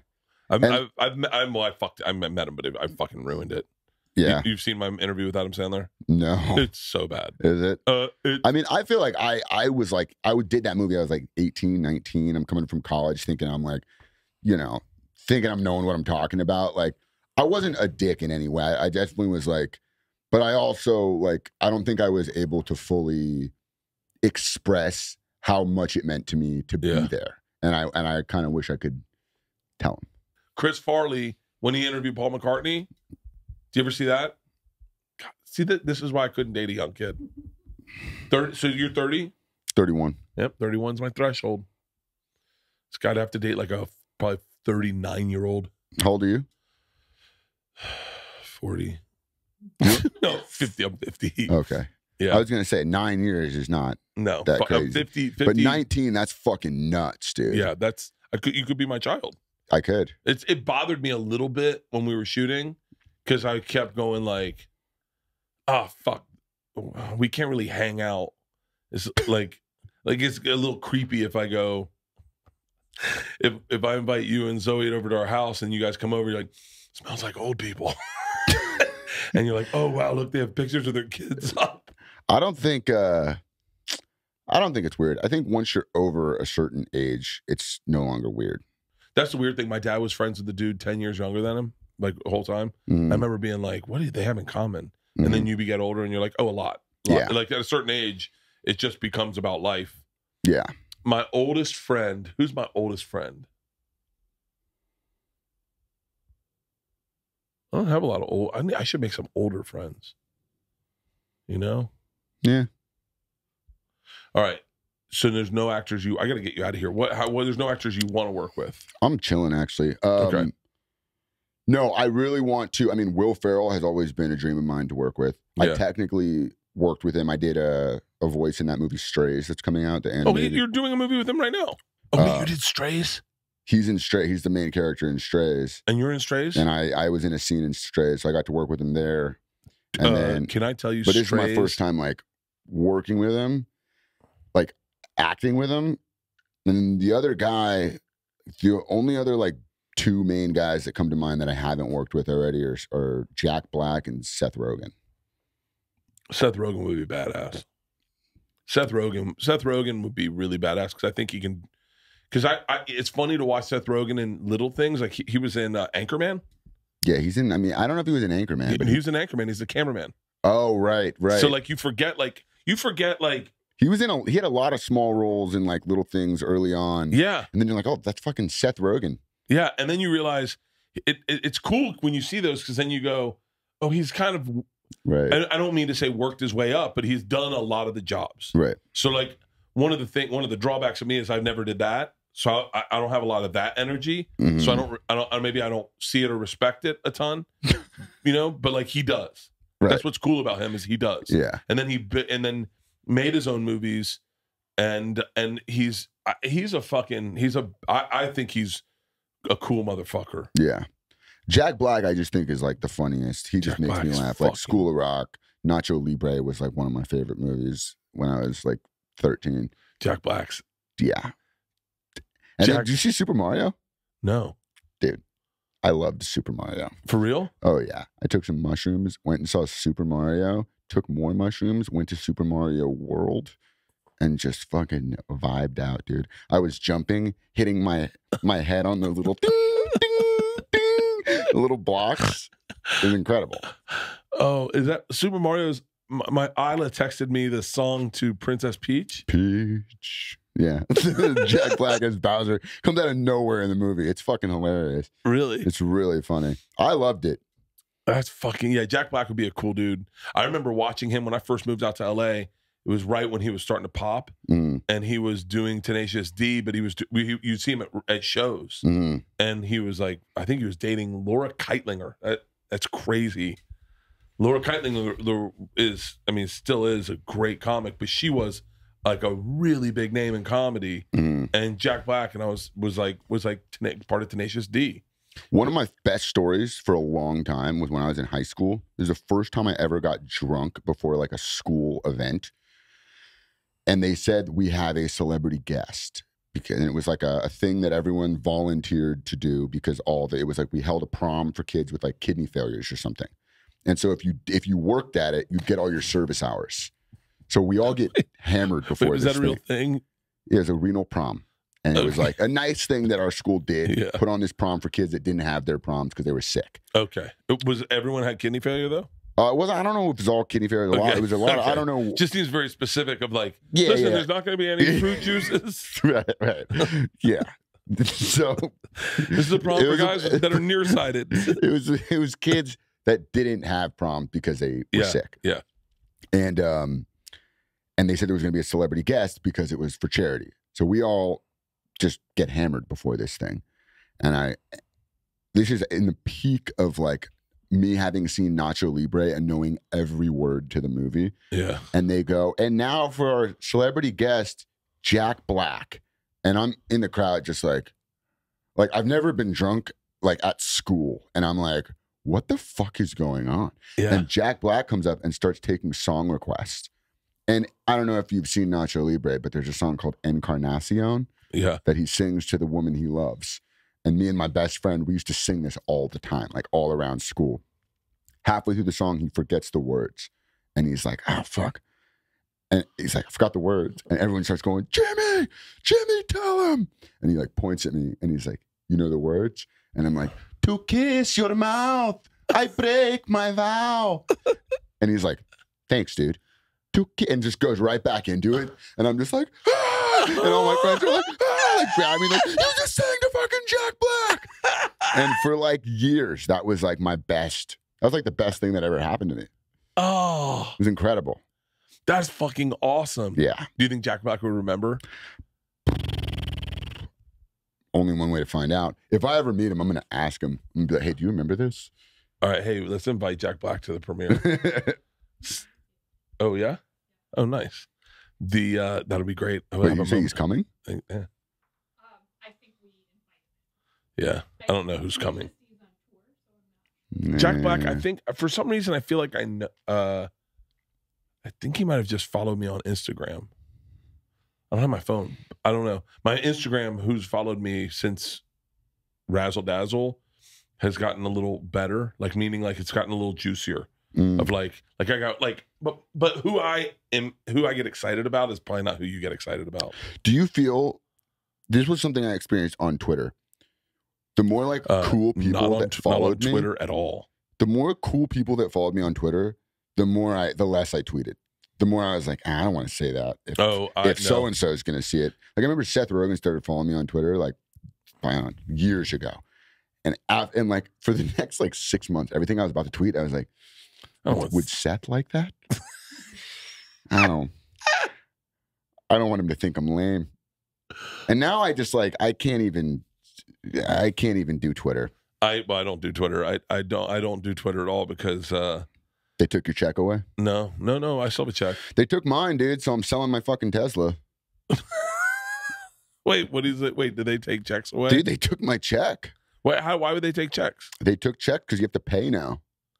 What? Yeah. The whole thing on Twitter. Paying? Yeah, but am I paying for a check mark?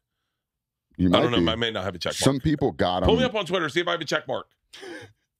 But I remember when I first got my check, it was a bunch of people were like impersonating me and saying like whack shit. I knew this was happening on Instagram. You could buy checks. Yeah. I didn't know this was happening on Twitter? Okay, Oh, I have it. you're good, man. Yeah, but I got mine back in the day. I got mine a long time ago. I got mine in like 2011.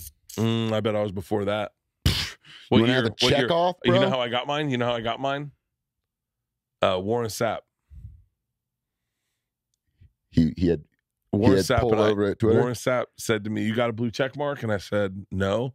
And he goes, "You want one?" And I was like, "Please." We were at a theme park. We were at Magic Mountain. This is how you had to get checks back in the day? It was at the beginning of Twitter, and he called a guy. He had to go to Magic Mountain with Warren Sapp. Yeah, that's how I got a check mark. Go to a little kiosk, and there was a guy working there, and that was Elon. And he said, he goes, "All right, upload your Instagram real quick, like delete it and then reload it, see if it, just reload it." Mm-hmm. I reloaded it. I had a blue check, and I went, "Shut the fuck up." Wow. He was like, "Yeah, you're welcome." I was like, "Oh, thanks." And then, what I was going to say is, like, you could see a bunch of positive things, and then if you see one thing, it's like if someone's like, "You're a fucking idiot," you're like, whatever. But if someone says something that actually you were already thinking about yourself, here's the worst part. So then I hired this woman. I say woman, my friend Victoria, but I hired her. She's a real social media person. mm-hmm. And because she just knows it. First of all, she has inlines of communication with everyone. So if something's happening with something, she can figure it out. But more importantly, she's wise to how to tweet. And I was just like, just keep me out of Twitter. Mm-hmm. And then Rogan sends me a fucking article on Twitter. So I go to check it out, and I can't open it. And I was like, fuck. Mm-hmm. And something happened with Twitter where they said, hey, if you don't log in now, you're gonna have a hard time logging in. And I didn't have my login password on my new phone. It wasn't saved to my keychain. Mm-hmm. So I couldn't log in. So I couldn't log into my new one. So I created a burner account. This is the worst burner account you've ever heard of in your entire life. Is it at not Bert Kreischer? Nope. And a photo of you with a mustache? No, it would have been way better. You with sunglasses, like, and a mustache? I didn't have my glasses with me, and I was needing a username. I don't know why, but I said, "Oops, I did it again." Right? Burner's just been exposed. Well, okay. So then I get my burner, and then I jokingly like text to our group chat, "Yeah, you got me back on Twitter. I have a burner account now." And then I see that because I had my glasses, I didn't put, again, I put Asian. So I said, "Oops, I did it Asian." And then I said that to someone on a radio show. I said, "Yeah, I have a burner account." And I did it, "Oops, I did it Asian." And I misspelled Asian. So my burner account is "Oops, I did it ASEAN." And so, I got on this fucking burner account, and I started going to like things on Twitter, and I fucking saw something about me again. I go, what am I doing? What am I fucking doing? Yeah. And so I said, I'm out. I deleted Twitter off my phone again. This was in Australia. I was like, I'm fucking out. I don't want to fucking deal with it, because it's like, it's not real. Like, it's not, none of those conversations are really happening with me in my life. Mm-hmm. You know, it's like the guy doesn't like you and he hates you. And there's a lot of people that the more, like, especially when you start promoting something, like the more you promote, the more it gives you a reason for someone to not like you. Yeah. And so, like, when I promoted Razzle Dazzle, there's people that just were like, this fucking guy again. Mm-hmm. And so you're like, yeah, but I can't not promote something I did. I want people to see it. And for the little amount of people that dislike it, you get a ton of people that like it. And that's what you need to focus on. But I just read the negative thing. Yeah. Tune out. I'm jealous at when you hear people like that don't have any social media. Like, yeah. Pete Davidson has. Yeah, zero. He has no social media, and he changes his number like every fucking 5 weeks. He DM'd me one time. I think I have 20 Pete numbers. It's actually absurd. John Mulaney talked about this in his stand-up special. I started putting dates on them because I would be like, I just need to look for the most recent one. The one I have is dead. It's gone, dude. If it wasn't in the last 4 weeks, it's... No. He one time I tweeted, I was fucking in bed, and I posted on Instagram. It's weird that I'm laying in bed next to my wife thinking, oh, I like Pete Davidson's new haircut. He looks cute. And then he wrote to me, hey, thanks for the message. But now all I'm seeing is how many people hate my new haircut. And I was like, sorry, I didn't mean for that to happen. He's like, nah, hope everything's good. Yeah. Like, it's just yeah, I can see why his amount of fame is like insane. Yeah. You just got to be off it totally. Yeah, you got to just tune out. Because I go, this is the crazy part. Like, it should be fun, right? Mm-hmm. Shouldn't it be fun?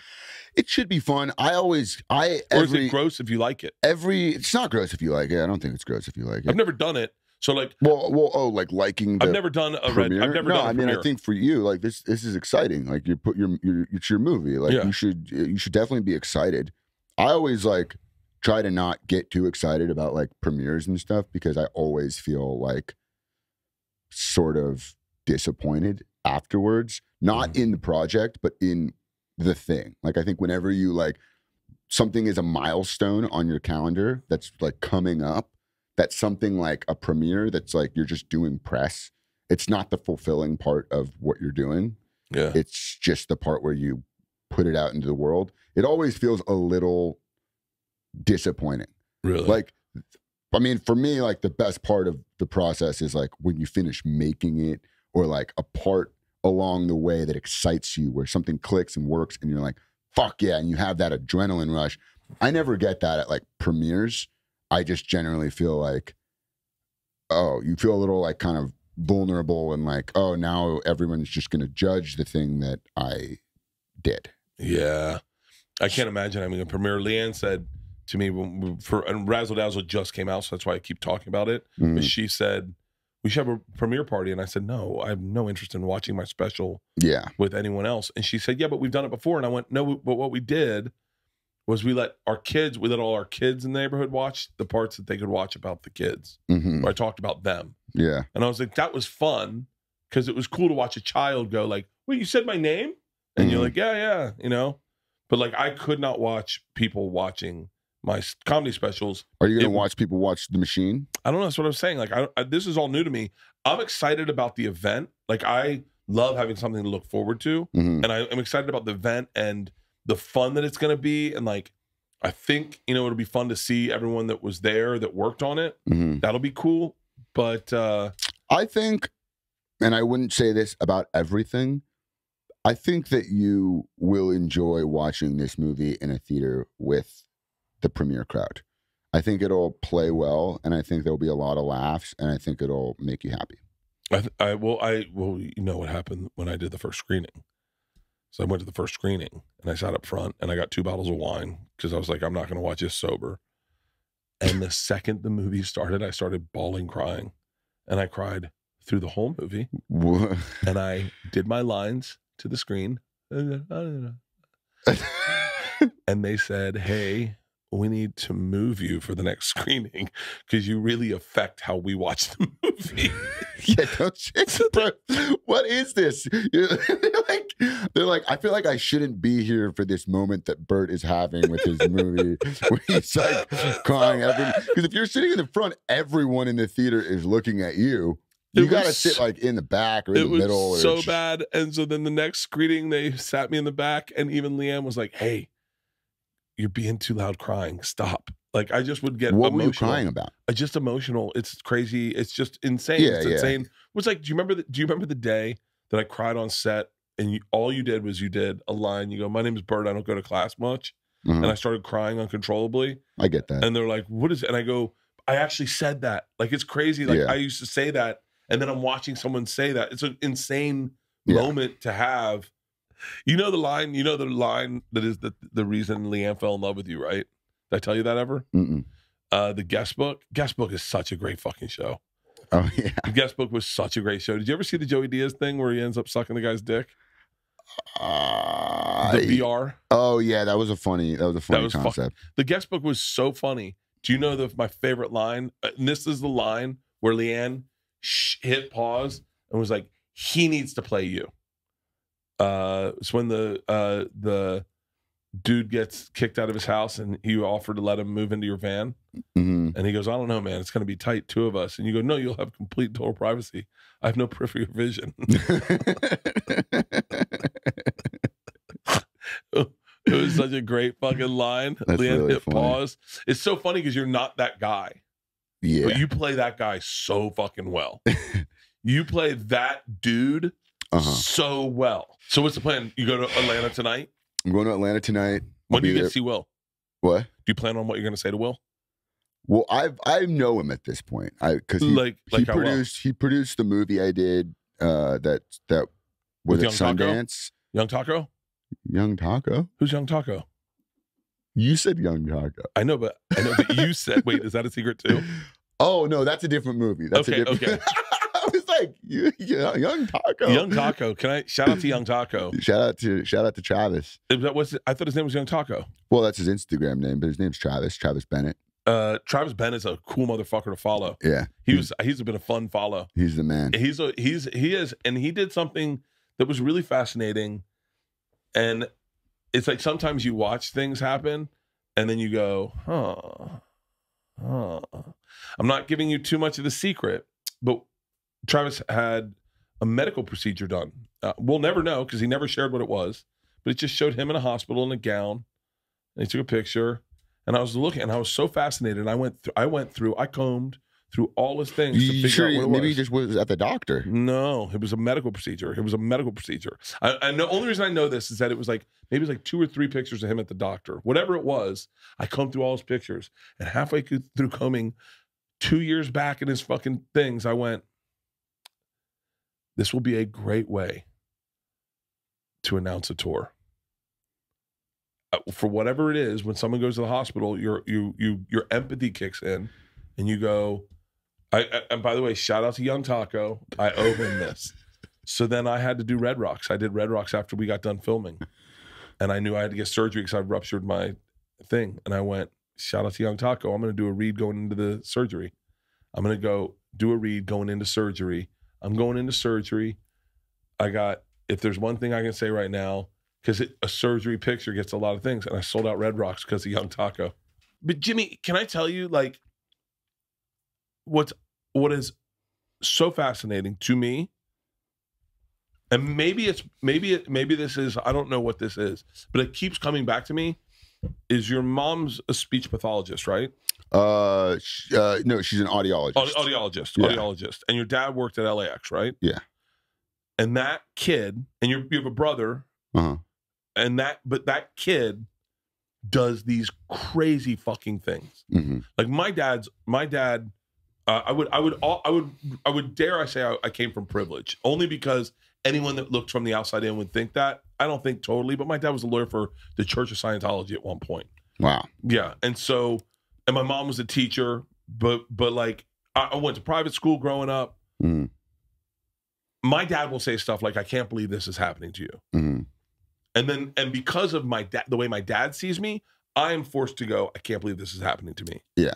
Knowing who you are and where you grew up and where you came from, these adventures you have in life, I get defensive sometimes because I want to put in the comments every time I want to go, do you know he's a regular person?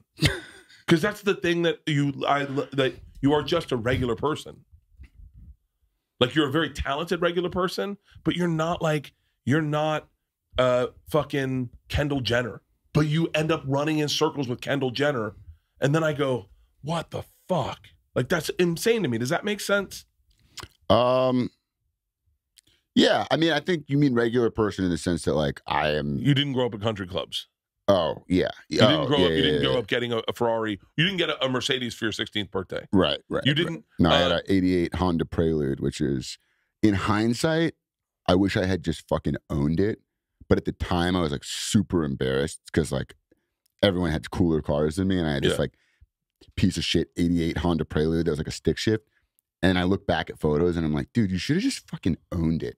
Yeah. That car is sick. Yeah, like it wasn't, but like in the way that like an old car is 88 cool. Honda Preludes. Honda had a fucking run where they were making really cool cars. Like the Prelude was a legit cool fucking car. The Prelude, and now I can look at it and be like, That's cool. But at the time, I was like so self-conscious about the Honda Prelude. But yeah, I mean, I think like, yeah, it is when you hang out with your parents that you start. Yeah, dude, it was a white one. That was a sick fucking car. It was white. I mean, it wasn't what you wanted to be whipping in high school, that thing. No, my buddy had a 91 Honda Prelude, and it was a fucking race car, I thought. Well, your buddy had a 91, but you're 19 years older than me. Oh, shit. Oh, you're right. Oh, wait, hold on. Hold on. Oh, wait, you had an 88. Oh, my God. I'm like, Jimmy, that was a cool car when we were in high school. No. That's a really cool car. I was at school. Oh, Jimmy. I was like, Jesus, you're lucky. Yeah, no, I'm talking about 2007. Oh, fuck. Oh, fuck. Oh, that's right. You did. Oh, yeah. Yeah, my buddy had the 91. I'm like, wow, you know. He had a 91 in 91. He had a 91 in 91. It was really a great I had car. the 88 and the 08. Oh. But that's the thing I can't get away from is like I think I'm a pretty regular dude. Mm-hmm. But I think it's because I found success late in life. So I got to be regular by force of nature. Mm-hmm. By like having kids and being broke and going to schools where you watch parents that were successful. Mm-hmm. And like I always looked at those parents that were successful, like Billy Crudup. Our kids are the same age. Our oldest are the same age. And we went to preschool together. He was married to Elizabeth Masterson or something, someone like famous. Mary Louise Parker. He was married to Mary Louise Parker. And I think he was dating Claire Danes at the time. That was, I don't know. There's 3 different names that came in there. And you know who any of them are? Yeah, I know Claire Danes. And you know, she was just on my flight a couple days ago, actually. No way. Yeah. How's she looking? Good. Yeah. Yeah. Claire Danes, my so-called life is a fucking, like I'm doing a podcast called Drink Champs. You ever listen to them? Oh, yeah. They're fucking awesome. It's like dudes sitting around a table with all the alcohol on it. Yeah. And it's do you get fucked up on that? Oh, I will.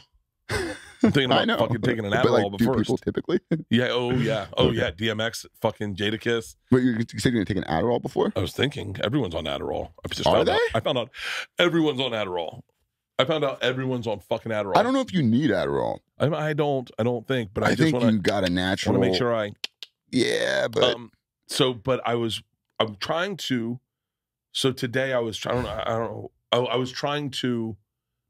I was up. I woke up at 1 in the morning and stayed up until 5, and so I was trying to use the time wisely, in a creative manner. And so I was trying to, chronologically, tell my story of hip hop to myself. So like, what was the first hip hop album I bought, and then what were the big earmark moments in hip hop for me, like, and then how did I get to Outkast? How did I get to DMX? Like it's really an you know, if you use music to tell the story of your life, it really is a fun. I was having fun doing it, even though I should have been sleeping. Is like Jadakiss and the Locks and Dipset that was introduced to me in the coolest way you could get introduced. Because growing up in the South, everything was car music. Everything you listened to was in your car. And I didn't have a car in New York, so everything was headset music. So, but one of the coolest things was on a Sunday in New York, when when spring was happening, that music was all being played on this show called The Box. And you'd see it in your house, and then you'd hear it in the streets when people were driving around New York, like having a day, like in their convertible, driving around, and you just be like 5 hot black chicks listening to Cameron. But you'd hear it, and you'd hear it once, and then it was the song go around at the time. Then you'd hear it again, and then you'd be like, what the fuck is that song? And you'd have to figure out what that song was, and then go get it in a CD player that you listen to headsets. And then that's how you discovered music in New York. It was really cool when I was thinking of that. And the reason I was saying this is that when I first moved to New York, I met a dude. I didn't have places to stay. And so I would get weed, and I'd meet dudes at bars, and then I'd say, hey, you want to get high? And they'd be like, yeah. And I'd be like, well, my roommate's a dick. Why don't we go to your place and get high? And then we get high, and I pass out on their couch. So like the second dude I met, maybe third dude I met, was I'm sorry that I can't remember his name, but he lived with a guy named John Beamer, and I grew up with John Beamer. I grew up with John Beamer. Went to high school together, and I went to this guy's house. I wish I could remember his name. I went to his house. We smoked weed. I fell asleep on his couch, and he's like, just pass out here. I'll wake you up in the morning. I fell asleep on his couch, and John Beamer woke me up the next day and was like, what the fuck are you doing here? And I was like, Beamer? And I didn't know that it was his roommate. And I was like, shut the fuck up. I go, is this your apartment? He's like, yeah, going to work. What are you doing? I said, I moved to New York. And he's like, oh my God. He was like, well, let's hang out. Let's go do something. And then his roommate woke up and he was like, yeah, I don't have to work today. You want to hang out? And I was like, yeah. And he's like, want to smoke weed and watch My So-Called Life? I was like, what's that? And he's like, it's so good. So me and this dude that I'd never met got high and ordered beers and just drank and got high and watched My So-Called Life. Binge watched it. And I'm talking like I was a meathead frat boy and I was like smitten. I was like, this is the coolest story. Wait, this was all coming full circle back to Claire Danes? Claire Danes was in My So-Called Life.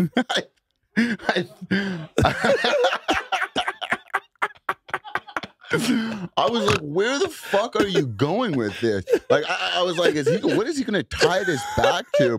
And it was just someone's name that I mentioned 15 minutes ago. Claire Danes. I've got a special place in my heart for Claire Danes. Wow. For the rest of my life. When I think of Claire Danes, I think of that first.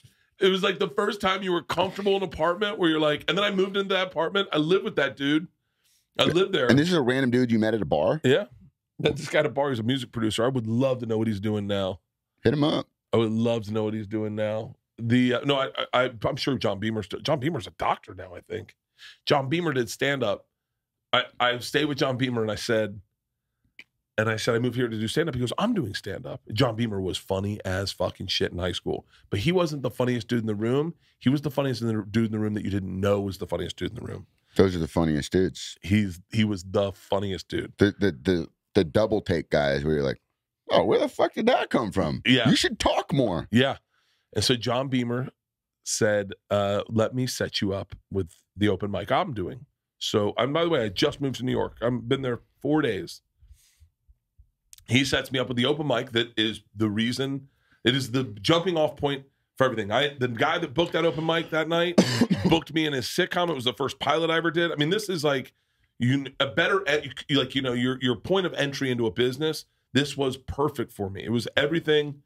And John Beamer and I signed up for Monday night open mic with David J. Nash. And John's like, what are you going to talk about on stage? I go, I don't know. I'll figure it out when I get on stage. He was like, I think you should write it. And I was like, yeah, but I don't know how to write a joke. But I know that if I'm on stage, I'm funny. And he was like, I would definitely write it. And he goes, I've written mine. I've rehearsed it. It's exactly 7 minutes. You should definitely do that. And I was like, and I started panicking. John Beamer got on stage and he jumped up and he goes, hey.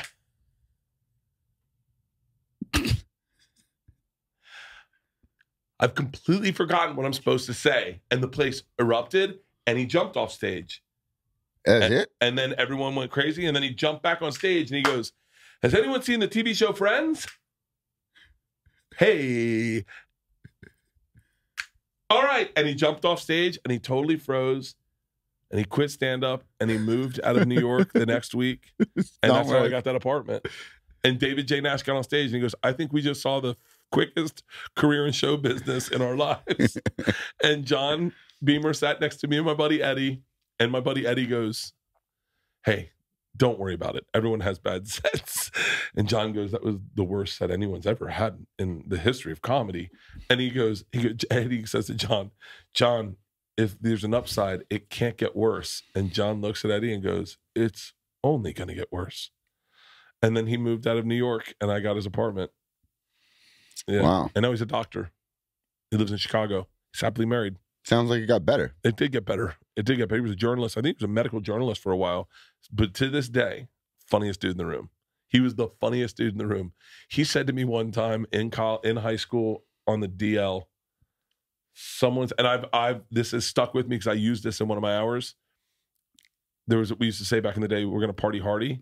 Mm-hmm. And he goes, I don't trust anyone who uses party as a verb or uses hardy as an adverb or whatever the right thing was to say. Mm-hmm. And I looked at him and I just laughed. It was like one of those word things. And I was like, oh, good one, John.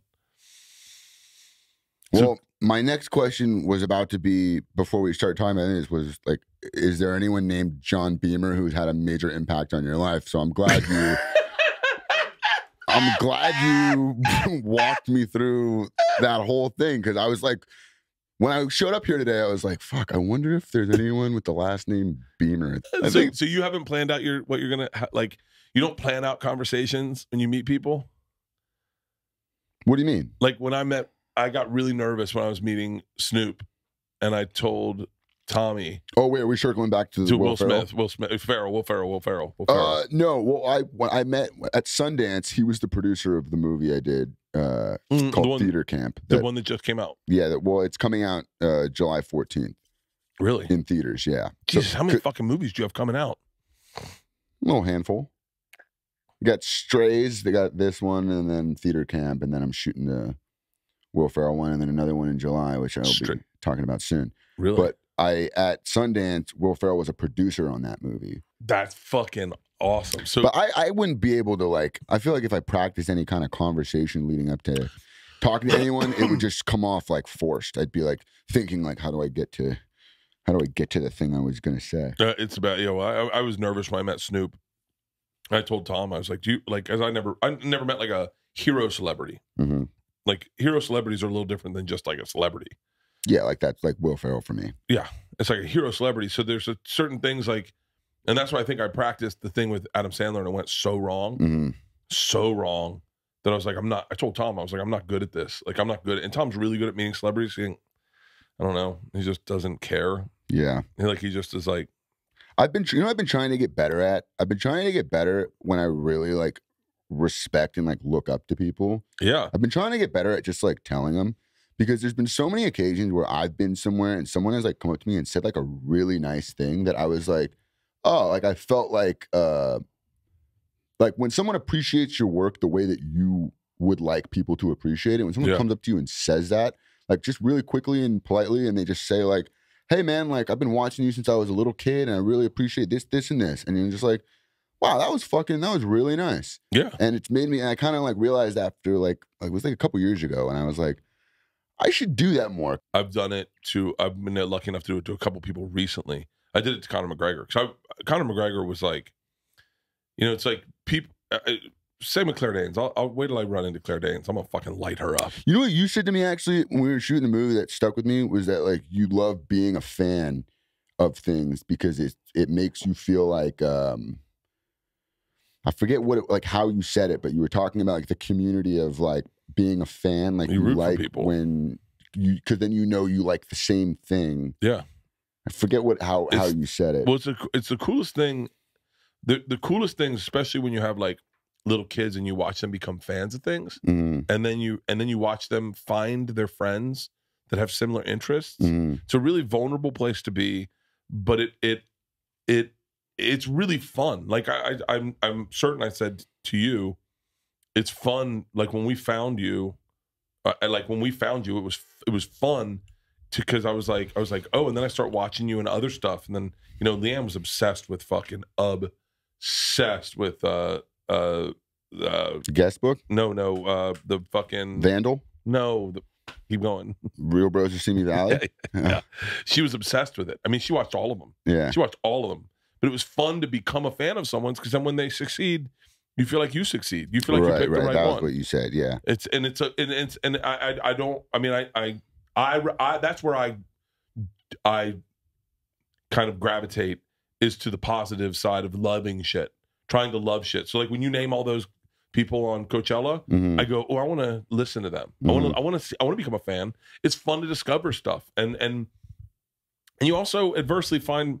Like I watched, my daughter Isla was really into anime and she shared that with some people and they made fun of her. And then you watched her go into a little bit of a cave of like, well, I guess you don't tell people what you like. And then you realize how shitty it is when you watch people, just shit on stuff just to fucking shit on it because they don't get it or they don't care. And you're like, oh, fuck, man.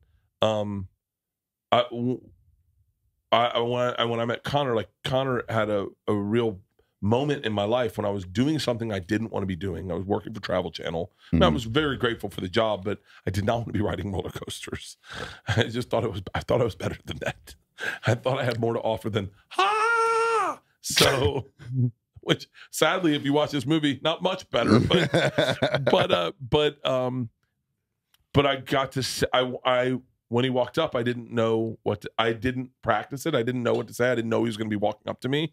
I thought I was meeting the general manager of the restaurant. I didn't know I was meeting him. And I was and I said, and I said this to someone the other day. I can't remember who I talked to. I met a celebrity like 2 days ago in Australia. Who did I meet in Australia? I just did this again. Oh, no. I met all my favorite fucking humans. I went to the Live Golf tournament and I met Greg Norman. And I was like, it's hard to express to someone how much time you've spent enjoying them and like really enjoying them. And I said it to Style Bender 100%, but I said it to Connor. I said, you have no idea how many nights he was the thing I looked forward to. That you're on the road, you're in fucking Sandusky, Ohio, and you know the Buffalo Wild Wings is playing the McGregor fucking Jose Aldo fight or whatever. And so you're like, guys, fuck work. We got something to do tonight. Like, we got something to do. My day of work is now eventized by this one thing. And I can get through this work because all we're talking about is what we're doing tonight. So work's done. Thank you for this great day, Connor. That all the fucking preparation you put in to this fight, all the nerves that must have gone in, all the weight you had to cut, all the training camp, all the hard work to get here, all the negotiations. You gave me one day, one Thursday, one Friday night, one Saturday, where I had to ride roller coasters all day and I didn't want to do it. But I knew that at the end of the day, I got to do the Buffalo Wild Wings challenge, eat fucking curly fries, drink cold beer, and watch you fight. It's fun for that. And like Greg Norman, I met Greg Norman. I couldn't express to him enough. I wish I had practiced it a little bit because it came out really quick. And sometimes I say the wrong things, but it was like, my dad and I have talked about Greg Norman so fucking much. We have watched Greg Norman play golf so much. My dad and I connect with watching people play golf that I go, it's nice to take a moment and say, dude, you've been an inspiration. You've been like, thank you. I really enjoyed you. Like Seth Rogen, I don't know if I'll ever meet him. And he's younger than me, so it's a little creepy. But that guy, has him doing what he's done, has brought me so much joy. Just on like, I got to do it with Nick Swartzen. You know Nick Swartzen? Yeah, of course. Yeah, I got to do Grown Ups too, baby. Dude, he wrote a movie called Malibu's Most Wanted. Oh, dude, I actually recently watched that. I did a rewatch. I mean, that was, I was growing up in LA, and like you were like, this is fucking hilarious. Like that was when I was a kid, I was like, I thought that movie was so fucking funny. It's so funny. It wasn't as funny when I watched it recently as it was when I was 12, but it was still pretty funny. I saw it at 27, 28, whenever it was, and I got the opportunity, which was the first time this ever happened to me, where I was sitting in a hotel room in Albuquerque, New Mexico. It was more like a motel room. And I was depressed. I had not made it on Last Comic Standing. I was doing stand-up. I wasn't finding like humor in it because I feel like I was a failure because I didn't make it on Last Comic. And that movie came on and it pulled me out of my little fucking head. And I giggled for like fucking 2 hours. And I called Nick and I was like, dude, I don't know what your intent was when you wrote this movie, but you need to know you succeeded because I fucking laughed my dick off. Yeah. And that's the cool thing is like, I'm sure Seth Rogen's main goal wasn't to like help a dude on the road. No, it's to make people laugh. But when they give you the context and why it was meaningful, it's just nice. It's a nice. Like I met some dude that literally did my favorite Coachella show I've ever seen. Who? And it's this band called Odessa, and they did this performance at Coachella like a few years ago with this drone light show, and it was just like.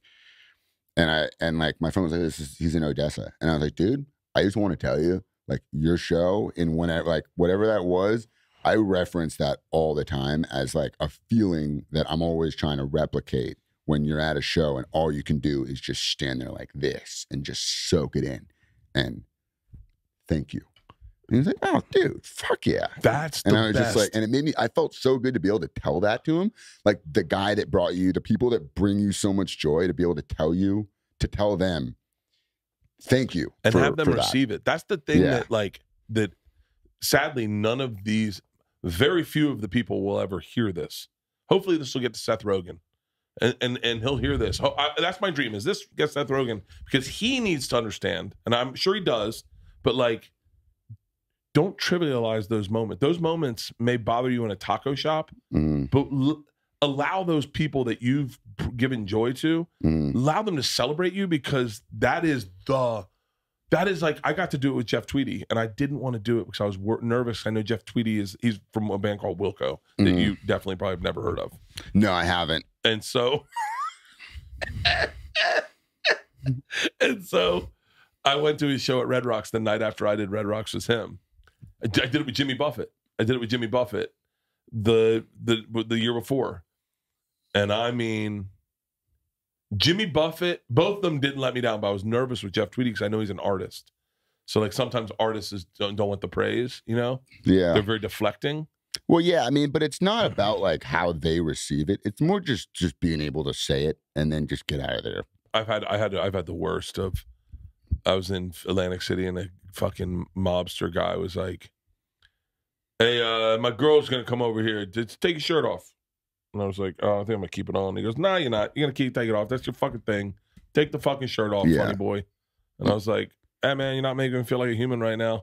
And he was like, I don't give a fuck. I pay money to see your fucking show. My girl's coming over. You take your fucking shirt off. You understand me?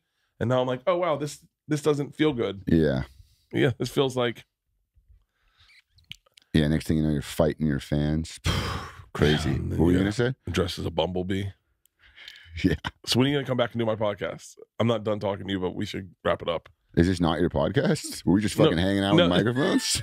What the fuck have we been doing this whole time? No, when are you gonna come back? I want you to do it again. When are you back? I'll be back in. So let's talk about real quick. How are you gonna bring my name up to Will Ferrell, just casually? So I'll be Will, and you be Jimmy. Okay. Okay. So glad to have you here, Jimmy. How's everything going? Are you doing any projects you're really excited about? Yeah. Dude, actually, funny thing. Do you know anyone named John Beamer?